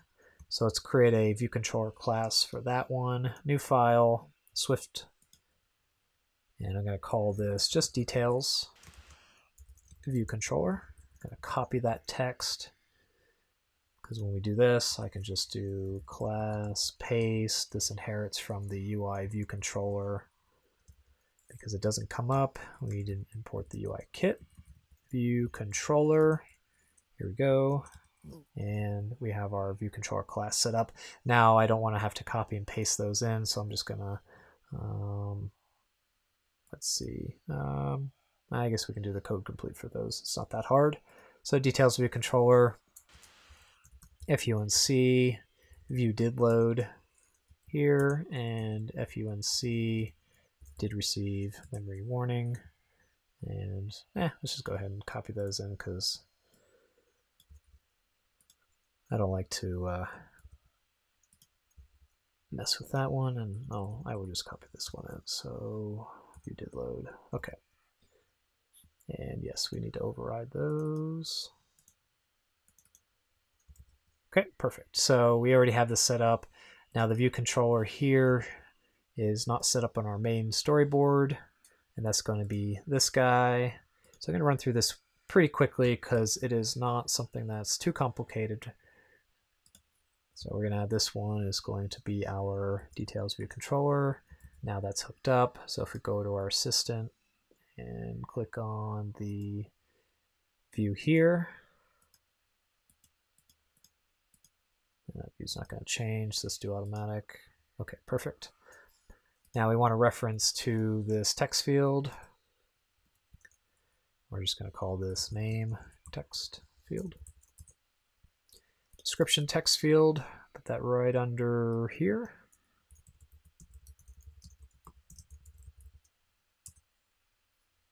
Okay, leave some space.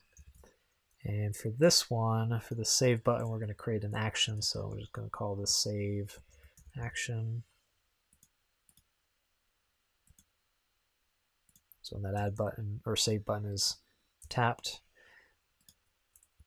we are going to grab the name string of type string from the name text field. This is going to be as a string object. And actually, does this come back as a string? Yeah, it comes back as a string. So just make sure, I don't know, we'll just be explicit about everything.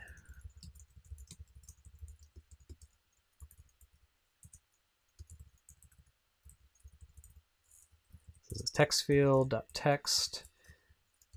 That text is going to, again, come back as a string. Okay, so what we want to do is create a new map pin of type map pin. And this is going to equal that map pin constructor. So we're going to pass in as the title the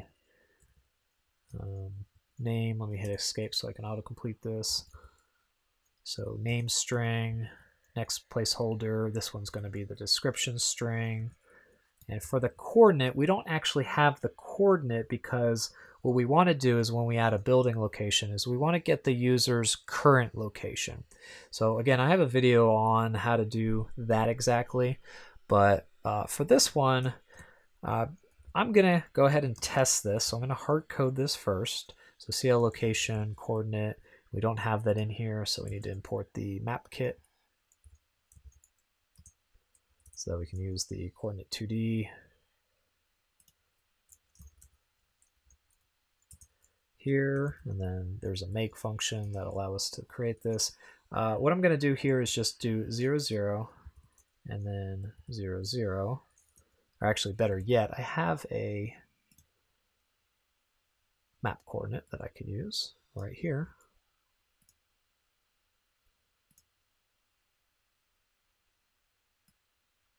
Okay, so type in those exact coordinates and make sure everything matches up. So now I have this new pin. What do I do with that new pin? Well, I have a buildings controller that I can put that into because I don't have a reference back to the map view to add that directly, nor would I want to, because normally what I would have to do is add annotations, or add annotation, add that map pin there, and then I would have to get a reference to the table view. And then, I don't know, maybe just do reload data on that. And that's kind of obnoxious because I would have to essentially do different calls to every object that cared about it.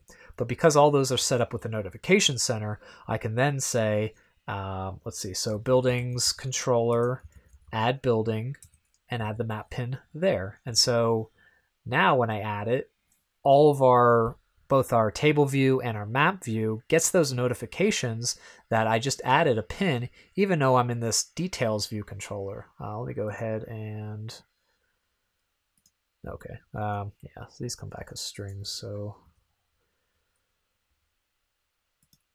I got ahead of myself.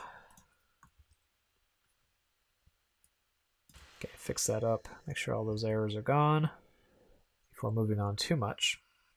Okay, but that's all I have to do. So when I hit that save action, it's going to pull out the name from the text field, the description from the text field, and it's going to just auto-generate that location, creating that new map pin, and then adding that new map pin not to any particular view, such as our table view or our map view, but just adding it to our table or to our buildings controller. And again, through the notification system, those two views will get updated automatically. So let's test this out. Let's go ahead and compile this application, put a breakpoint here. And I think that's all we have to do for this guy. And I'll show you how to add an actual location of the user's device here in a second. So that's not hard-coded. I'm going to keep that breakpoint in there. So we have 3 buildings coming from the JSON object. Okay, and we go over to our map view. There are the pins on our map view. I'm going to hit add. And I forgot to do one thing, but I'll show you in code that this indeed works. So the name, I'm just going to type in new.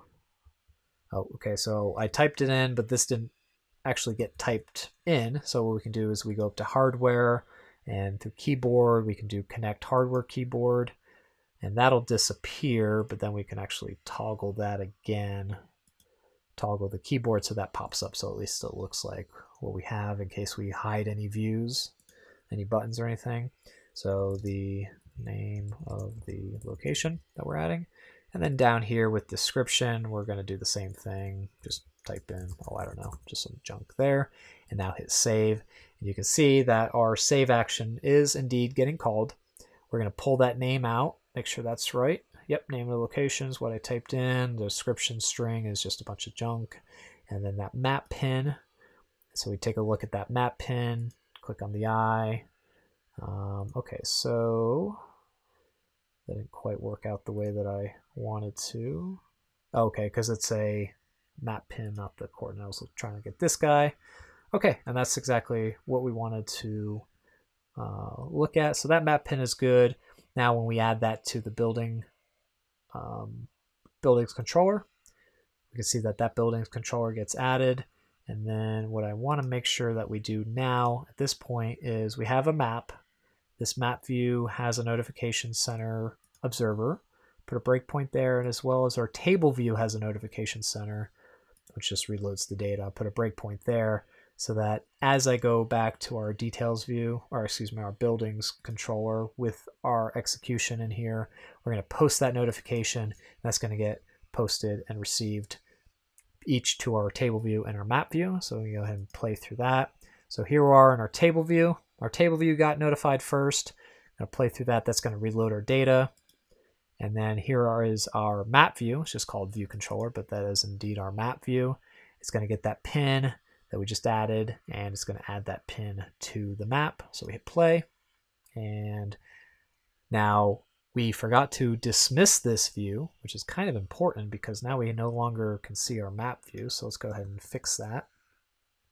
We're going to do that inside of our buildings controller, and we're going to say inside the save, dismiss, animated. Yes, I want that to be animated, so true.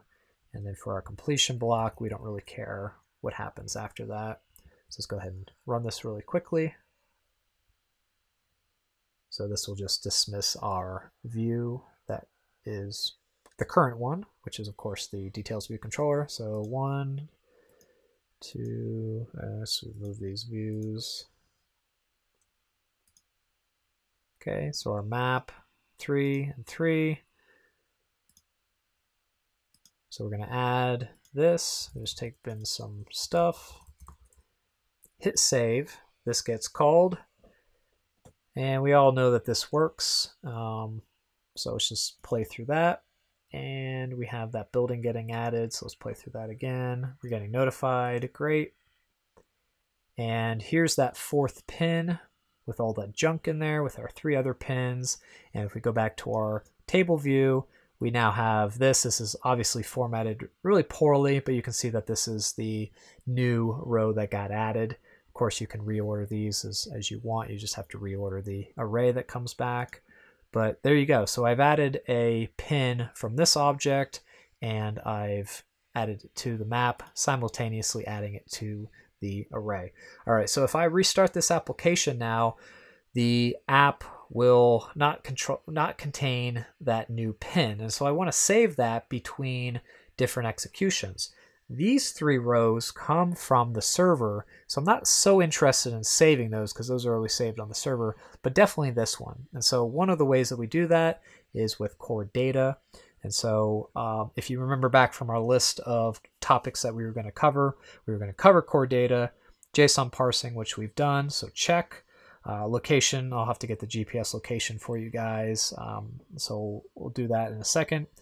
Maps, check. Table views, check. Notification center, check. Web services, check. Tab bar controller, check. So we just have two more technologies to go over in this large application. So I hope you guys are still here with me and following along. I know this is a large application, but this is how real applications are created, at least by me. I'm sure it's very similar for other people that have a lot of experience in developing these applications.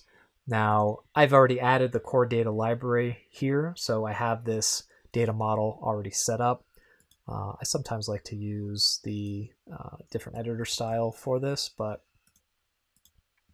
let's go ahead and add an entity. So for our pin, if you remember, we have a title, a subtitle, and a coordinate for this. Now I'm gonna actually create a different object that these get created to. You might want to make these into an NS managed object so that you can save them directly to the database, but I'm gonna do it in one extra step just to show you kind of how that might work in generating those pins. So for this, we're gonna have a new entity. This entity is just going to be simply called map pin. I'm sorry, actually, you do not want to name it the same name as that guy. So we're going to call it map pin. I'm just going to be very explicit and call it map pin model. You probably don't want to add model to that, but again, I don't want to conflict with this already named. So differentiating between our database model and our class model. And normally these would be the same, but again, I'm going to show you kind of an intermediary step for this. So adding an attribute for this, we're going to have the pin title. This is going to be of type string. Add another attribute. This is going to be called pin description.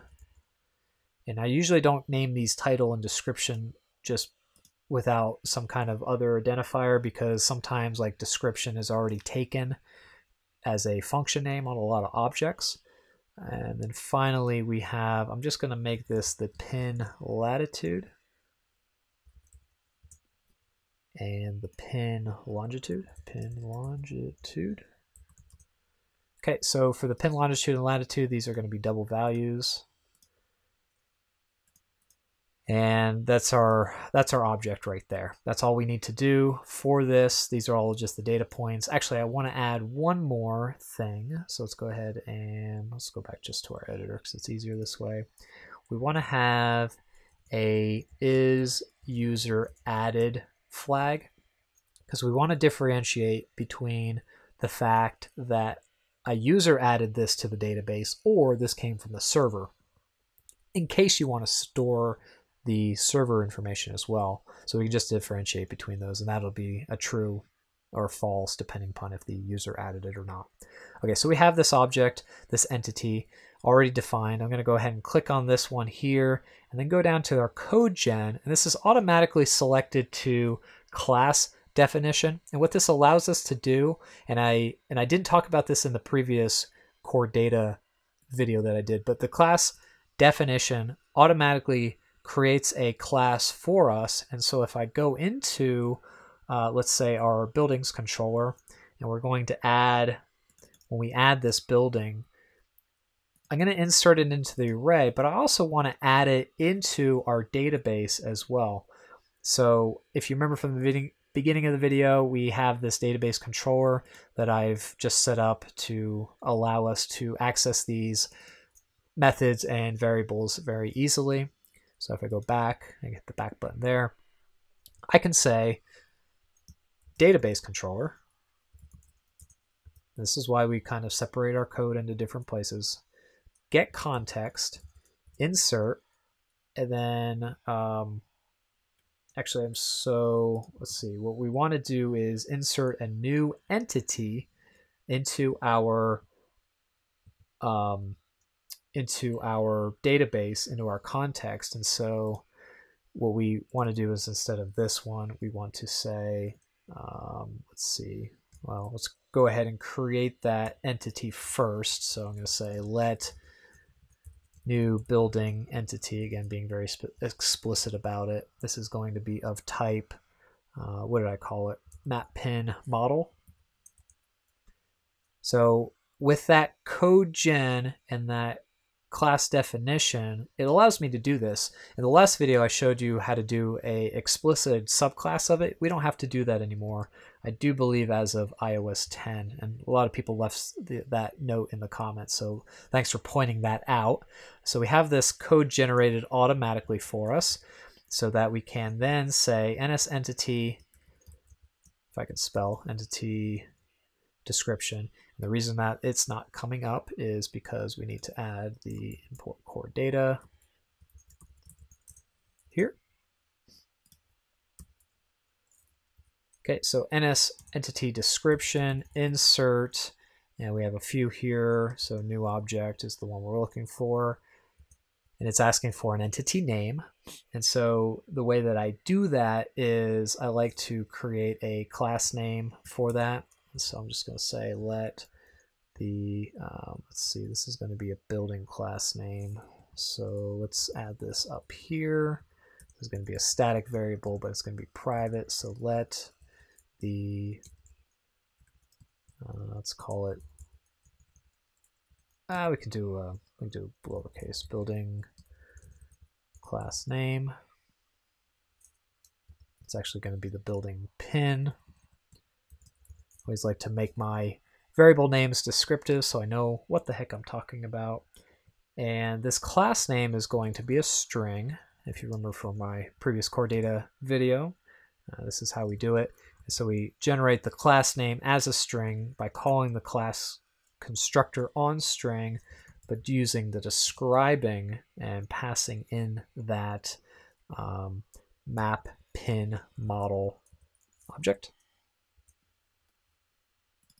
Okay, so I'm going to copy that. I do have, let's see, the error there.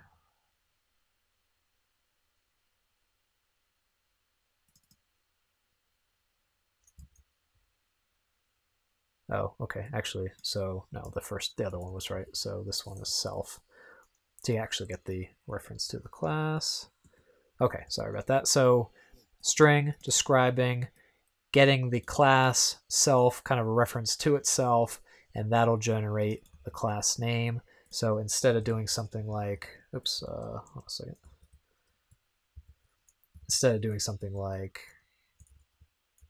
map pin model and making a mistake like that, or if I refactor that string and change the class name, I just do that. And so that'll always change, be dynamic. Okay, so now it's going to ask me which managed object context I put that in. So we already have that reference in our database controller. We just call get context. Now we're good. We've created this object. Okay, what is it asking? Okay, typecast that coming back. Yep, okay. So perfect. So now we have this managed object, new building entity that we are going to insert into the database. And so the new building entity is its title, or its pin title, I should say. And the reason I named everything pin title, by the way, is in my code complete, if I just type in pin, the top results come with all those attributes that I added. So pin title, and that's going to equal that building that's being passed in. It's going to equal its title, new building entity dot pin, and then let's say the description. It's going to equal the building's description. Excuse me, the building dot description. Actually, what subtitle, excuse me, is on the pin. New building, entity, again, pin. Now we have this latitude and new building entity, pin longitude here. Set these up with equal signs. Now we're going to have to dive down a little bit deeper into our building coordinate dot latitude and building coordinate dot longitude. Okay, and so the reason I did this was just to illustrate the fact that we are taking some intermediary object or some object that's actually represented as a different data type, a map pin, and storing it in the database explicitly. So this is just a double. When we pull this back out of the database, what we'd have to do is actually reconstruct this. And so if we pull it out of the database, what we would do is create a building or a map pin and basically do this in reverse. But I'm not going to go ahead and do that right now. And this is essentially all we need to do. What I could do is after creating that database object, I could just say database controller.save context, and that'll save it. But let's say I'm calling this add building 400 times in a row. I don't want to save that database every single time. So where this database save context gets called is in a number of places, actually only in one place, is in the application will terminate. And so once your application gets terminated, hopefully this gets called, but you never know. So sometimes what I like to do is also save it when it goes into the background, because that'll only happen once. And real resign active, we can also do it in here as well. And maybe after, in that details view, after you've added the pin, I might want to do it here, but really you don't want to do it too many times. So it depends on where your application is creating these managed objects. You would want to save that context a little bit more often than just on application termination. But that's really up to you. You have to see how many times this is getting called. Hopefully not too many, but hopefully enough so that if your application just totally dies and gets killed, that we do save that context eventually. Okay, so let me just go ahead and just put that there. When I save it, it's going to add that building. And let me just go ahead and put that right before the dismiss. Okay, so that's how to add an object that you download via JSON to a database. So we can check that off. Now, of course, I could go and query the database, but that's going to be a whole nother video because this video is already too long, but hopefully you get a sense of how all this fits together. Now let's take a shot at getting rid of this ugly, ugly hard-coded location. Now for the location, and again, I have a video that specifically talks about this, but let's go through it in this application so you can see kind of my workflow, how to get that started. So for this one, I need the user's location, and it would be nice to have that in multiple places. So I need that in the map view because maybe I want to zoom in to the map view instead of, again, into this hard-coded location. So I want to get the location here, and I also want to get the location in that details because, again, we do not want to hard code this. We want to add a user location with a name and string and at the current user's location. So how do we do that? Again, if two objects need to share data, we put that into a third object. So we're going to create a third object. It's going to be a Swift file. We're going to call this locations controller. That's why I didn't name the buildings controller locations. I'm going to copy that, going to create this. And foundation's okay because we don't have any UI elements in here. Paste that in. This is going to be inheriting from the NS object, starting this class. Okay, so I'm just going to go ahead and start this off as what we need to do is spin up that GPS. So I'm going to say, excuse me, this is going to be a class function. This class function is going to be called, I'm just going to call it start, let's call it start GPS. It's not going to return anything. We're going to also have one called stop GPS. And actually, before I do that, I should clean up some of my code Let's go through the code first and make sure that we have everything cleaned up. So the initial thing I see right here is the fact that we are adding an observer, but we're not removing that observer. So let's do that cleanup here. We can do that in the dinit function. So notification center, remove observer, and this is just going to be myself here as this class. I'm going to copy this. We're also doing that in the table view. So let's go ahead and do that as well because we're adding that observer. Everything else looks good there. And again, this is my process. I kind of just go back through my code and look at all the different things that I've done. Okay, so we still have that hard-coded value. We have this hard-coded value, which I should probably pull up, but again, interest of time, we're not going to do that. We have a couple things here. Okay, we're not done with that one. And for this one, we are just posting that. Make some room here so these functions don't blend together. Okay, we're just downloading that. Fine. TableView already did. Okay, so that looks okay for right now. So let's go back to our locations controller. So we have a start GPS, we have a stop GPS. What we also want to do is a class function that gets the current user, or current location, excuse me, so current location. And that is going to pass back a location object. Let's just call it the CL location coordinate 2D.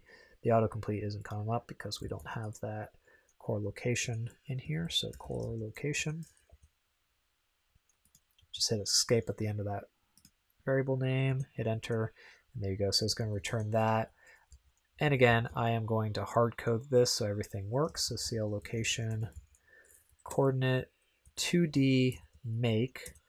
And for these values, I'm just going to pass in those hard-coded values. I'm going to cut those out, go to controllers, and then just simply paste in those values. Okay, so we have the coordinate. And let me get rid of this extra space here. Okay, so I'm going to ask the location or I'm going to ask for the current location, which is going to pass back the hard-coded values here. Start GPS, stop GPS is going to ask the location manager how to do that. So what we want to do is actually call these as soon as possible so that the location is ready to go as soon as possible. And the way that we do that, because it's a class function, is we just call this, so start GPS. And then what you want to do is when this comes back, becomes active again, we also want to maybe start that GPS. We also make sure that the GPS gets stopped at some point. So stop GPS here, and maybe here as well, so that we're not running that all the time. Obviously that method isn't filled in yet, but we'll get to that in a second. So for our view controller, because we no longer have, well, we no longer need this make 2D, we can say locations controller current location. Okay, so that'll get the current location. The problem with this is the current location might not actually be available, and so this will come back as null. And so we want to actually make sure, not null, but empty. And so let's see, actually it could come back as null. So let's say if BSU location is nil, or excuse me, is not nil, then go ahead and zoom in on that. But what happens if our location comes back later? Well, we'd set up another notification for that, and we can probably go ahead and do that. In the interest of time, I might not have time for that. Let's see how we work out with here. So again, locations, controller, current location. Okay, and that'll pass back that coordinate 2D object that we need. Perfect. Well, so how do we actually get this location? Well, let's go ahead and start typing in location manager. So we have a CL location manager object that we can start to start monitoring, and we'll say that we need a location manager, and we can say self on this one. But as soon as we do that and we build the code, it'll say use of instance member start monitoring of type CL location manager. Did you mean to use the value CL location manager instead?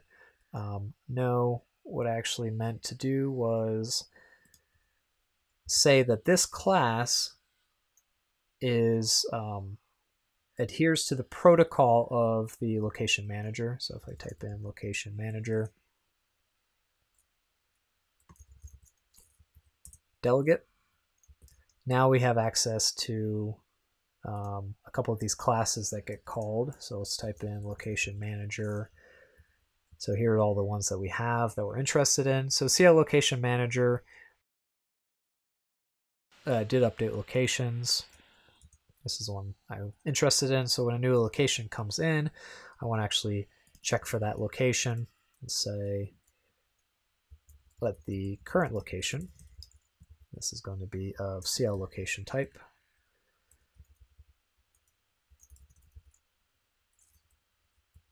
This one is equal to the locations, and I'm just going to grab the first location that comes out of that object.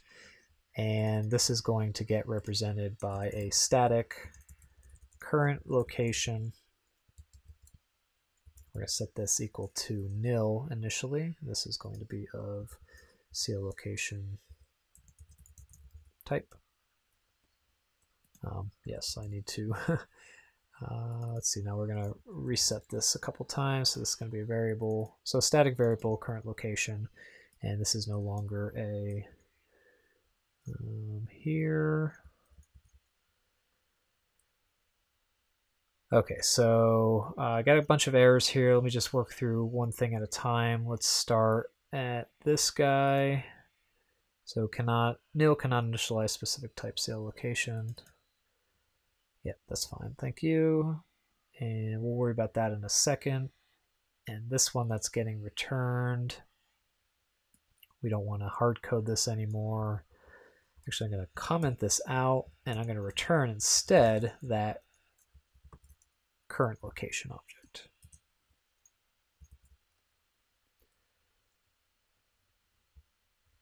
Let's build this to see what fails. Okay, we still got that. Start monitoring on type of, did you mean? Let's figure that out in a second, sorry. And then CL location.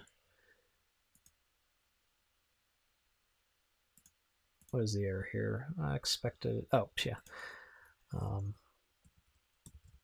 Syntax is all wrong.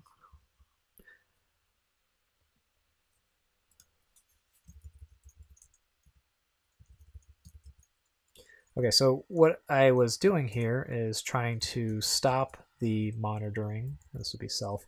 But we actually have a location manager, so let me set this up. So static, this is going to be a constant.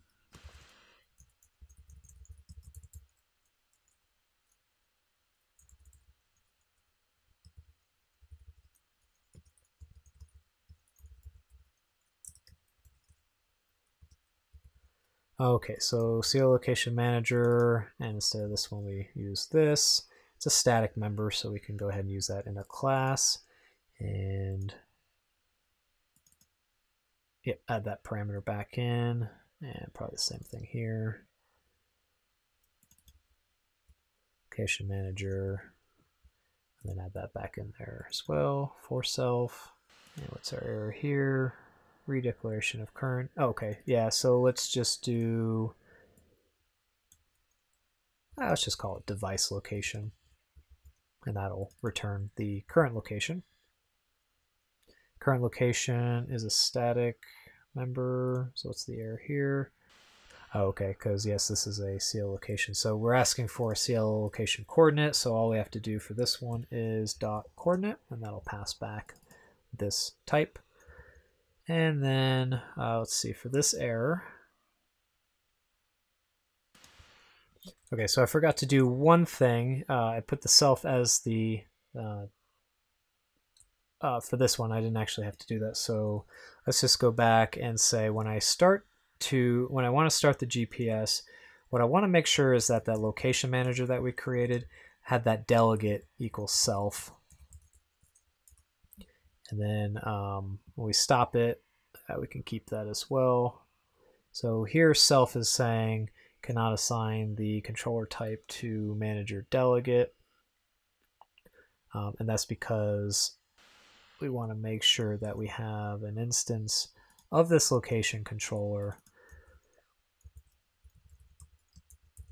Let's see, shared location controller. All right, so we don't actually have this variable, so let's set this up as a static variable. It says of type locations controller, which is obviously the same type here. And this is just going to equal locations controller and then the constructor for this. Now we can set, because we're in a class function, we can do this.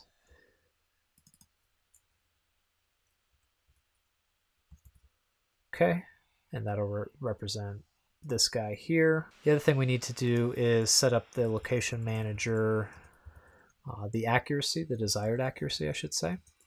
And let's see, we can have these constants that start with a K and then see a location accuracy to narrow these down. I'm not going to really need the best, but yeah, let's just go ahead and do best.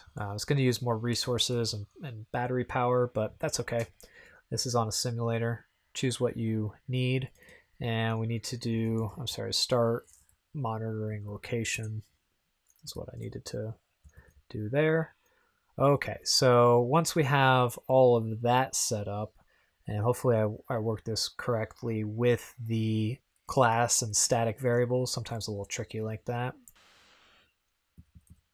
Stop updating, excuse me. Okay, so there we go. We have those appropriately filled out. I can now delete this. If you are asking me for the device's location and that's null, I don't actually want to return that. So let me actually undo this. Okay, yeah, so I was just thinking of a problem that I have yet to run into. We'll get there in a second. So if that current location is equal to nil, again, maybe I should say not, go ahead and return that. Else, so otherwise return. And for this one, I'm just going to say CL location coordinate 2D make. Just return 0, 0 for that one. And let's see, what do you want from this one? Sure. If you say so, Xcode, we'll do that. And then finally, yes, we want the locations controller static location, or actually we should do, this is a static variable, so we can probably just do it that way. Just build that, make sure. Yes, static member. Okay, so yeah, we're gonna have to put the class. Okay, that's right. All right, so that's hopefully going to allow us to start the GPS. Let's put a breakpoint in there. That'll get called. Let's do a stop just to see if that ever gets called. Device location, and when the updates get called, let's see the order of operations for here. Actually, let's see if we have errors. We do have errors. Yes, okay, so for this one, it's saying we don't have that anymore, current location, because I renamed that device location. And then finally, this one was also not current location, it was device location. Okie doke, that looks pretty good. We have an error here. Let's just go ahead and fix that warning if we can. Oh, okay, so this one. Okay, so we put in 0, 0 for those values. So if the latitude is not equal to 0.0, let's put a breakpoint there just to make sure, see if that gets called. Okay, let me close that and let's run this and see how we can debug our application. And hopefully everything just works, but actually there is one thing I have to do is I did not actually tell the the app that we're going to use this. So start the location. This is probably going to not get called or not actually work. So let me stop that real quick because I already know that's going to be a problem. So when I start that location and start updating location, I actually have to ask the user for permission to do that. All right, so the way that we do that is we actually have to ask the user here, and we are going to do that if we scroll down here. I don't remember off the top of my head what it is. Request always authorization is what I was looking for. And that way, when it executes this line of code for the first time, it'll pop up a authentication for the user to allow your application to start recording its GPS location. We have to do one more thing before setting that up. We go to the info P list, and somewhere that's not one of these disclosure arrows, we hit a plus on, and we just type in permission or privacy, excuse me. And this autocomplete is not coming up. Autocomplete's not coming up. So we just want to make sure we go down to the privacy settings, and for the location usage description, always usage description is what we want. And again, that's covered in the other video. This is going to be a string. I'm just going to type in, hi, I'd like to use your location to add new buildings to the map. Okay, so that's just the description that pops up. Now that I've added that always request always authentication or authorization, this should pop up when we hit that line of code on our simulator. So here's our simulator. We get the start GPS. Where is that being called from? We can go back up the stack and see that it is being called in our finished and launch, did finish launching without options. So that's pretty cool. So it's getting called right away, and we're going to hit play. Now, where is this one being called from? This is actually becoming called from application did become active, and that's okay if we call this multiple times. Just be aware that sometimes your application or your method will be called multiple times, and that's okay if we just set the delegate and the accuracy and the start updating location multiple times, but maybe we don't want to do that. I'm just going to go ahead and let that play for right now. But again, that is being called twice, so be aware of that because that might cause some bugs. So we've added the buildings because those have been downloaded, and we have a crash. So, all right, so we get to debug this application. All right, so I noticed that we have a runtime error here with our database controller. Now, this is a copy and paste error that I had in here because usually what I would do is I would bring this in either from another project or from a code snippet. Now, the copy and paste error that we have is that these databases is not called databases. This is from a previous project. I just copied and pasted in here. So the problem with this is it's looking for a persistent container named databases. But if you look in our source file here, we have a buildings data model. And so we actually need to load the buildings data model, not the databases. And so I'm just going to simply type in buildings. Now this will alleviate any issues that you have with your view context coming back as nil or some kind of weird Xcode error that you might have run into. So let's go ahead and compile this and take a look at our application. Okay, so we have our application here. You can see that we have our pins loaded from our web services endpoint that we have, basically that static JSON object. And if I zoom in here far enough, you'd be able to see that those are multiple pins. Now when we add our own location, and I'm going to actually change the location just so you can see it being different from where we have it currently. So I'm going to hit Apple's location, which is right outside San Francisco. And I'm going to type in Apple and the description of the pin. And I'm going to hit save on that. And now you can see that we have this new pin added here. And if we go to our list, this is our table row here, which is bumped up across the top there, and then our other objects that come from the web service. All right, so this is our application. Now, it's not 100% done, and you can probably see some room for improvement, such as adding an add button to the TableView controller, or actually pulling those items back out of the database when the application loads. We'll actually be handling a lot of that different stuff in future videos, so make sure you're subscribed to get those videos. Like this video if you liked it and want to see more.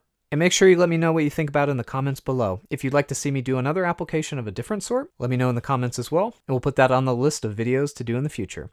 Thank you very much, and I hope you found this video useful. We'll see you next time. Thanks.